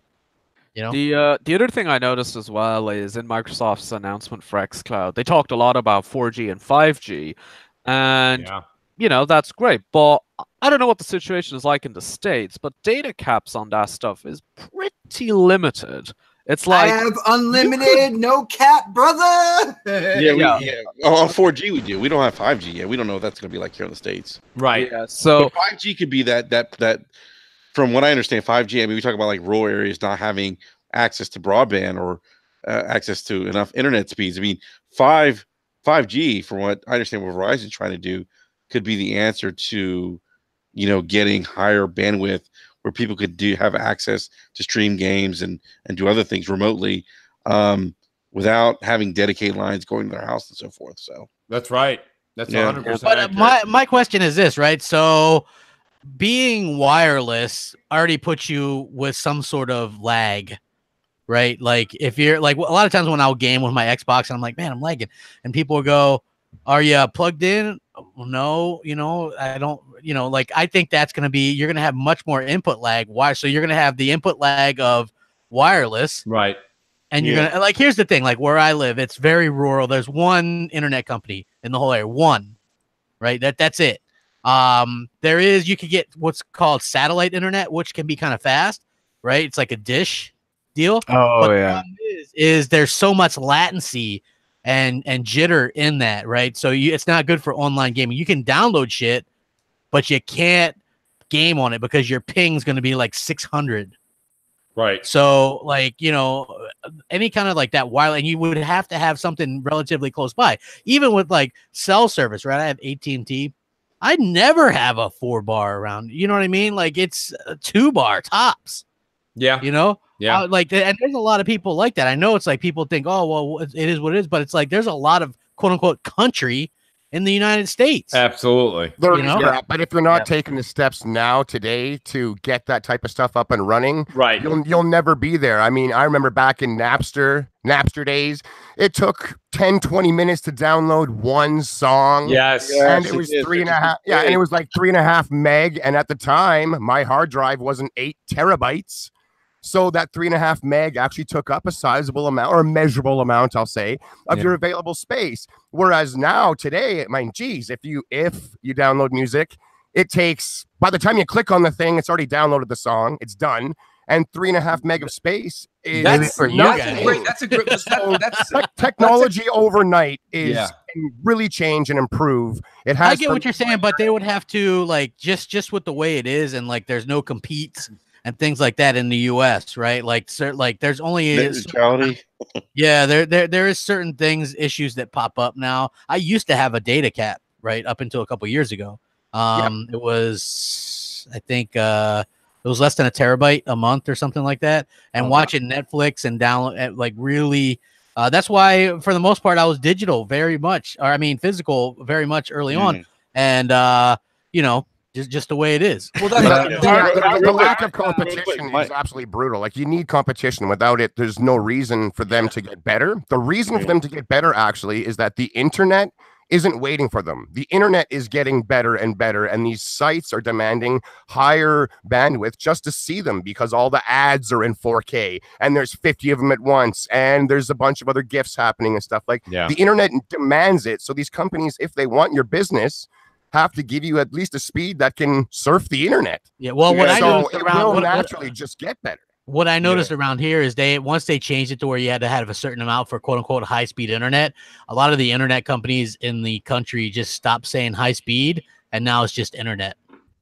Real quick, guys. So 5G, from what I'm understanding, minimum download speeds are 400 megabytes per second. The only thing we don't know is the upload speeds, and that's my understanding is what determines, you know, how much latency these speeds will have on the 5G network. Well, if you notice with the xCloud and everything like that, they said it can run on 4G, but it will also push the limits of 5G. In other words, if you look through the PR speak right there, it's like it might come out when 4G is still kind of like the thing, but 5G is when we're really going to put the horsepower behind this initiative. Well, you know what's weird is years ago, I remember hearing how by now we'd have Google fiber everywhere, and that hasn't happened. No, there was a lot of weird legal issues with that. You had like a lot of people taking Google to court trying to keep it out, like the monopolies in these towns that already provide the internet. It was a mess, so they got out of it for a while. But I mean, there's a lot of people out there, a lot of companies with big money that want you to be on the internet. Right, where I am right now, I have Verizon Files. I have a gig up, gig down. I mean, I'm very, very fortunate. Dude, let me tell you something. If I ever had enough where I could fucking stream, I would be the biggest thing ever. Honestly, I'd be a fucking huge streamer. Move, crap! I've been telling you to come up north. You cannot just pack up your shit and the dog. I can't fucking do it. The tri-state area welcomes you, my brother. I would never move to New York. Fuck that. We have a lot of animals up here, crap. Moving to home to the Ravens. You could groom a squirrel. You go to Baltimore. I don't think that would work out either. That's worse than New York. Listen, it is. I got news for you. But no, realistically, I like what Shady said a few minutes back when he's like, you know, we say this and we got to go back to let's talk to a simple example. Back in 2012, 2013, Crap made a point to say, you don't remember, but he wasn't the only one. It was just with the caps that people had. They were like, I'm not going digital. I'm never going digital. It's better come on a disc the rest of my life. And now all that's changed. And has it changed in like 20 years? No, 5 years. So now you have something where they're like, hey, we're going to stream a game. And yeah, maybe it's going to be, you're going to have latency. You're going to have a little bit of issues next year when we launch it. And it'll be something that everyone's like, this sucks. I don't want that. It's got to have a hard wire to the back of it. I got to be sitting on a couch, damn it. And then all of a sudden, 5, 6, 7 years from now, we're like, hey, remember when we used to complain about that? Now I'm playing this game on my lunch break, or I'm playing this game while I'm on an airplane, or I'm playing this game, blah, blah, blah, fill in the blank. And it's like right now, I mean, Switch tried to do it. We all know Nintendo's behind the 8 ball when it comes to actually, like, you know, having an online service and chat. And this, they're way behind. So they basically said, all we're going to give you is the ability to put the cartridge in or download it on a very small hard drive they give you. And then you can take it on the road and play that single player game and enjoy it. Because playing multiplayer games, first, they don't have a lot of multiplayer games, but the ones that they do have, it's a nightmare to play that on like your hotel Wi-Fi. That's a pain in the ass with that fucking Switch. Pardon my French. Right? So, I mean, realistically, that's why I sit here and I go, okay, look, these things they're talking about, Xbox, I know you're not a big fan of it. No Crap saying he wouldn't use it, and that's fine. That's fine. I don't think any of us would use it realistically for the next 2 years. But 5, 6, 7 years from now, it may be just something that becomes a part of everyday gaming. Like digital, you guys, we just gloss over it. It's not a glossing situation. Like, I mean, there was people like, shout out to Noof Nukem and Crap and Foxy that were like, I'm never buying anything that's not on a physical disc. That was like huge. I never said I'll never buy it. You are not a big fan. I mean, not at all. I'm still not. If I wasn't for game sharing, I wouldn't even do it. I just think it's become so convenient now. I'm not even, I don't game share with shit. And I got news for you. But it's just nice. Like, PS4, I buy a lot of that physically. I do. You know? Like, I buy, that's because I trade it back. I buy what I can, and I buy 4K Blu-rays. And the reason is because why wouldn't you? You get the 4K Blu-ray, you get the regular Blu-ray, and you also get the digital version. So it's the best deal. But I don't get all that great handy stuff. I get more perks with my digital purchase on games than I do with my physical. So why all the things you just said that you get with your physical? Well, there's a difference between a digital game and a streaming game. When it comes to the streaming stuff here, guys, I'm just talking physical and digital. Like that's it. Oh yeah, I mean, I still buy, especially the exclusives. I'll buy the physical as well now. Like, but when it goes, did you buy the Forza physical? I bought it digital, but I will buy the physical once the price goes down. Right. Okay. You're doing that more for a collector's. Like you like the digital because it's become convenient. Like, I mean, for that, like for me, but again, like nobody fries a hot dog anymore. We nuke it. But here's the thing, like it's not as convenient now. It's not as convenient now. It's not as convenient now as it was for me in the 360, where I could just put in a disc and play. Right.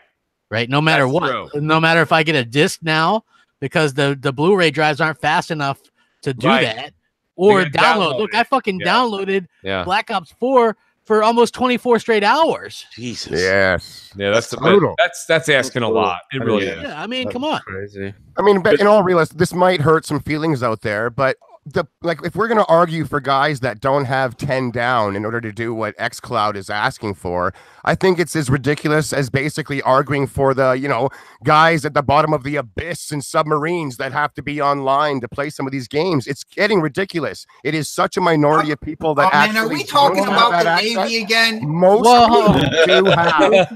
people have a walking around roaming 10 plus that's already available to a staggering percentage of people in North America, in the States. Like, it's already there, they said. That was the important part. So when they say it's going to work on 5G, I'm pretty sure what they're getting at is that's when it scales up to like 4K streaming, because you've got 400 down or whatever the number thrown out earlier was. Right now they want 10. And they said more or less the majority of the world has 10 roaming. So this is going to be a big thing for the people that want it, because the audience potentially is staggering, absolutely staggering. So we can't be arguing for people that are literally out in the boonies with one cord coming over to their house and 80 miles later to their neighbors, because they are a small minority. That's unfortunate, but a huge group of people, they do have access to this stuff. In a small sense, I do kind of hear what Shady's saying. I have a lot of my friends here where you can drive out about an hour from the city, and you can be like, I live an hour, and I got 3 acres, and I got horses, and I'm like, good for you. Horses, right? They do. They do. They have animals. They love it. There's people in New York that have farms, but you have to leave like an hour and a half, 2 hours from the city, and it's like, and then they're like, I don't have your internet, and I'm like, no shit, dude, you left. You have and horses. I'm like, you have horses. I don't have a horse. You have something you can milk, right? I don't have anything I can milk. Here's the thing, it's moot because we have the option. So as long as there's that option, then that's what that option's not going anywhere. To be honest with you, I don't think they're in any hurry to cut out the people that do that, because those are the hardcore. And I assume that it gets even murkier when you want to play competitively with the streaming. So because then you need to double the internet. So I mean, I don't still selling music CDs. I know they are, because I just got some. That's right. You can have the fastest internet on the planet and still want to have an actual console in your house, because that's I want to bring this. I agree. I want to bring this full circle here. See, we're all talking about the latency and all that good stuff, and perhaps crappy internet connection. I wouldn't even say mine's crappy. It's not crappy. It's just 24 hours to download a game. Yeah, but he's got 50 meg down. It's just I got about 25, 30 down, but it's rarely ever that. It's rarely. But check this out, and here's the thing. So with Xbox and this whole rumor of coming out with a device like a tablet or something like that, maybe with a little hardware in there to deal with the latency and stuff, is a good idea. We talked about it with the Scarlett Cloud, kind of like the cloud console or whatnot. My whole thing is, it better not be the only option. If it's true, it better not be the only option, because then I'm concerned with something, with it bundled in with the classic system. Because then I am concerned with price point and what would they be sacrificing to keep the price point down on that bundle if that's the only option. I don't think they would do that. And again, this is just a rumor in terms of the device. But if they do that, it better be just one of those options in that family of devices coming out called Scarlett, As far as the latency goes, there are members in our own community, both D-Batch from RDX and Predator H2O from your show there, Xbox, that they have already played just the Google version right now with Assassin's Creed, and they're out of their own mouths. I've heard that from other people too. No perceivable lag. They can't tell if it's going through this system or if it's playing on their Xbox, as an example. They can't tell. They're gamers. I'm not going to accuse them of being liars. I don't think they are. But they also got really good internet. They really good internet. They say you need at least. Most people do. No, dude, look up right now on Google the average U.S. internet connection. It's less than 25 megabits. Well, you only need 10 for xCloud. So supposedly. I mean, to work at bare bones. 10's the bare bones. 25 is for like we call premium service. Yeah, 25 was Google. They were different. 10. The only number they've given out for xCloud is 10. I mean, obviously it'll work better if you have 1,000, but they say 10. Right. Hey, they also said that on PS Now, and I couldn't even boot that shit up. That's Sony. They're smoking mirrors. I get that, but I'm just saying. I thought he was going to say they're smoking crack. My bad. I'm just saying, there's a lot, and there's a lot of people that are just going to be like, hey, I'm from the show me state. You know what I mean? Like, let's see what you guys got. Right. You know? Yeah. Like I think there's a lot of negative stigma around this stuff. You know that people are gonna have, and for me personally, I'll never try this shit. I don't really care to. But if other people want to, man, no, I'm not gonna try any of this shit. Like I'm a 4K gamer, man. I got my box. I got my shit. You know, I got my HDR. I got my big screen TV. I don't really want to. Well, it does make you a better gamer, I hear. It does. It does. It does. I'm a 4K snob now, man. I can't. Oh, there we go. Shout out to I can't Steven wait Rush. for it. Steven Rush goes, Mooch, I'll game share with you if you don't share with anyone. I want a Mooch. Mooch's Mooch games. Mooch is with Mooch. Mooch is Mooch. Mooch. That's great. No, I appreciate that, Steven. I think, honestly, here's the thing. I think Crap covered himself just fine because if it's not his bag, that's fine. But realistically, I do think that it's not for me. Why would I want to play Assassin's Creed Odyssey on my Google Chrome or on a PC streaming it when I have currently now 3 devices in the house, 4 if I want to stream it on Switch, but 3 4K options for AC. It doesn't make any sense. So right now, that's not really there for us. But I do think, dude. What's that? I said it's for kids. Yeah, it's for the kids. And it really is. I mean, like the way my kids primarily game on mobile devices. Yes, mine too. Yeah, I mean, it's for the kids. It's funny you say that because, I mean, my son, he does play a lot of Fortnite on Xbox. He does. But except for that, they're on their iPads. They're playing everything else on their iPads. And it's funny because the interest, man, I mean, it's so funny to see when I'm like, hey, you want to try this out and blah, blah. And he's like, no, it's all right. That's cool. I'll watch you play. Like, he wants to just play either Fortnite or they want to play on their mobile devices. And it's just because that's where their friends are. And they're the future gamers, by the way. I mean, it's not us. I mean, this stuff's gonna. And that's why Microsoft and Sony and them, they're listening to us and they realize that we're the ones that are with the wallets right now. They do get that. They get it. But they also are like, listen, dude, we're listening to you. But realistically, all those munchkins in your house, that's the customer we really want. Exactly. You know? Exactly. And that's what it is, man. That's what it comes down to. With that, guys, we have hit 2 hours, and this has been an awesome Crossfire. Yep, absolutely. I have not had this much fun. I mean, you know why? To be honest with you, so you guys know I love to talk, but realistically, the conversations, the discussions, and the debates are what this show's all about. And every single one on this, every panel member kicked ass tonight. That is just unbelievable. I hope the audience enjoyed it. Guys, if you guys enjoyed it, not only hit the like button, but take the link and tweet it out. Be like, guys, this is a great podcast. We had a lot of fun tonight, man. I had a blast. It's even worth re-listening to. Let me do this. I'll go in reverse order here. It's 9 o'clock and in New York, and I know you guys are definitely going to want to game and hang out with your families tonight and not just listen to Mooch in the panel, even though I think that probably is a good time. Realistically, I'll start with Enrique. Enrique, thank you for being on here, buddy. Honestly, you know you're always welcome back again. I know you got a hectic schedule, but let everybody know about BRAP and where they can find you. Yeah, no, definitely. It's great to be back on a second time, and I appreciate the invitation and love the conversation and topics tonight. Great show. And if anyone wants to give me a follow on Twitter, you can follow me at BRAP, BRAP _podcast. And there'll be a link there to our YouTube channel. We go live every Wednesday night at 9 p.m. Eastern Standard Time. So, and by the way, I'm like $130 in the hole right now because I apologize. I like how you rounded up. That was just for taxes. Yeah, I mean, so shady. We talk about Microsoft's marketing issues. They may want to hire you. That's the second time this week I've been told that by someone. Yeah, there you go. Sounds very familiar. I think you found your calling card, buddy. Yeah, I mean, I'm seriously. I came on the show and I'm in the hole. I'm an unpaid lobbyist. That is awesome. There you go, man. Well, great. Well, Enrique, once you get Black Ops, buddy, hit me up because we all got to get on together. Yeah, we'll do, man. Awesome, buddy. And then I've got So Shady. Shady, awesome to have you on. As you can see, you got great sales pitches. You got great one-liners and good points. Let everybody know where they can find you. Yeah, man, not a problem. I am So Shady on Twitter at The Sesh Empire. That's all one word. On Xbox, I'm also So Shady. This next week coming up is going to be a busy one for me. Every week, I'm on RDX Podcast with Dealer Gaming. On Thursday night, I will be on the Saltiest Podcast with Salty. And Friday morning, I will be on Breakfast with Boom. I'm getting around, fellas. Lord, man. Yes. That's right.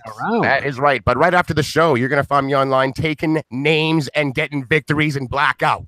Yes, that's what I'm talking about, Shady. Good. I'm going to be on shortly too as well, buddy. I'll see you online. And then I've got Alan Walsh from FullThrottle.com. Alan, awesome input. And you know what? I was talking about it last night on MNC, and I was talking about it on Xbox Nation. I got Forza Fever. The only thing that's going to stop me right now is this Black Ops, but I've been playing Forza like crazy. Alan, let everybody know where they can find you, buddy.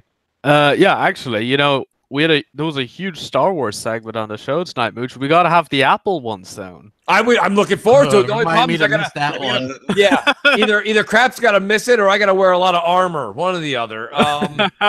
Yeah, let them know where they can find you, Al. Yeah, so all my social media is at Beetle Comment. The website is fullthrottlemedia.co.uk, and there's 2 stories you might be interested in on there that we put up recently. I did a recap of their huge kind of like marketing launch celebration that they did at the Goodwood Estate in England. Second article is about the fact that Horizon 4 has already surpassed more than 2 billion players, and Forza remains the best-selling racing franchise of the generation. That's awesome. Ooh, that's like a mic drop moment right there. Great game. It's kind of a mic drop moment, and it's also kind of like a no shit moment because that game is that game's just so goddamn good. It's so good. Al, great to have you on. And then I got Senor Bombastic, who just got done with a marathon of podcast today. And I think somehow, some way, somewhere, he'll be playing Black Ops 4 eventually. Boom, let them know where they can find you. Real easy. You can find me on Twitter at Mr. BoomstickXL. You can always pop by my YouTube channel, Double Barrel Gaming. And real quick, Mooch, we talked about this last week. Yeah, let's bring it up, please. You know, my wife and I have decided that 50% of all Super Chat gained in the month of October, not just one day, the entire 8 shows for the month of October is going to be donated to Making Strides Against Breast Cancer. That is the organization that my wife and I have officially decided to donate the 50% to. The community has responded in a fantastic way. The first 4 shows have been staggering with the donation. So thank you for that. And we have 4 other shows left before October is over. And then once, of course, YouTube takes their cut, which unfortunately is significant, 50% of whatever the end amount is that I'm going to get for that particular month is going to be donated to this charity. And all you have to do is stop by any of my live shows, which is Thursday, the Xbox Factor podcast, and Friday mornings, Breakfast with Boom. And I do say this: if you don't want to donate to the Super Chat, I say that's great. I encourage you to go to an organization that you feel comfortable with and donate directly to them. Breast cancer does affect everyone. My wife's mom passed away last year because of it. So this is a little bit more of a personal issue. And even though my channel is small, we are trying to do big things. Nice. And I'll leave it with that. Hey, Boom, real quick. I just want to say thank you because, and I'm sorry to hear about your mother-in-law passing away, but my mother's actually a breast cancer survivor. Okay, wow. You see, like I said, it does affect, it does tear down families, and you know what? We're right. Like this is my wife and I's way to celebrate the survivors and try to assist the people dealing with it. Yo, Boom, I just want to say, as a cancer survivor myself, I really do appreciate what you are doing, man. It means a lot to see people out there taking the initiative and getting things done, man. No, I thank you guys very much. And like, I feel really privileged to be in this position. And like I said, regardless of how small or how big, we are trying, and the community has been nothing short of amazing. So thank you, everyone that has donated. Yeah, no, that's great, Boom. Honestly, I think between Enrique's history with it, I think Xbox history, of course, himself personally, and myself, we've had some very, very close people in the family come down with cancer in the past decade, and it's reared its ugly head time and time again. I'll be honest with you. I think if anybody gets an opportunity, I'd like to just reiterate, please go over and see Boom's channel during his live broadcast. Boom, you know what else I think would be great? Just for some people that don't want to, there's a lot of people who like to donate and they don't want to have their name stretched across. Right. If there's a way to even if PayPal you or get a way to get the money to you so it can go directly to that foundation. I know a lot of people that have mentioned that to me in the past.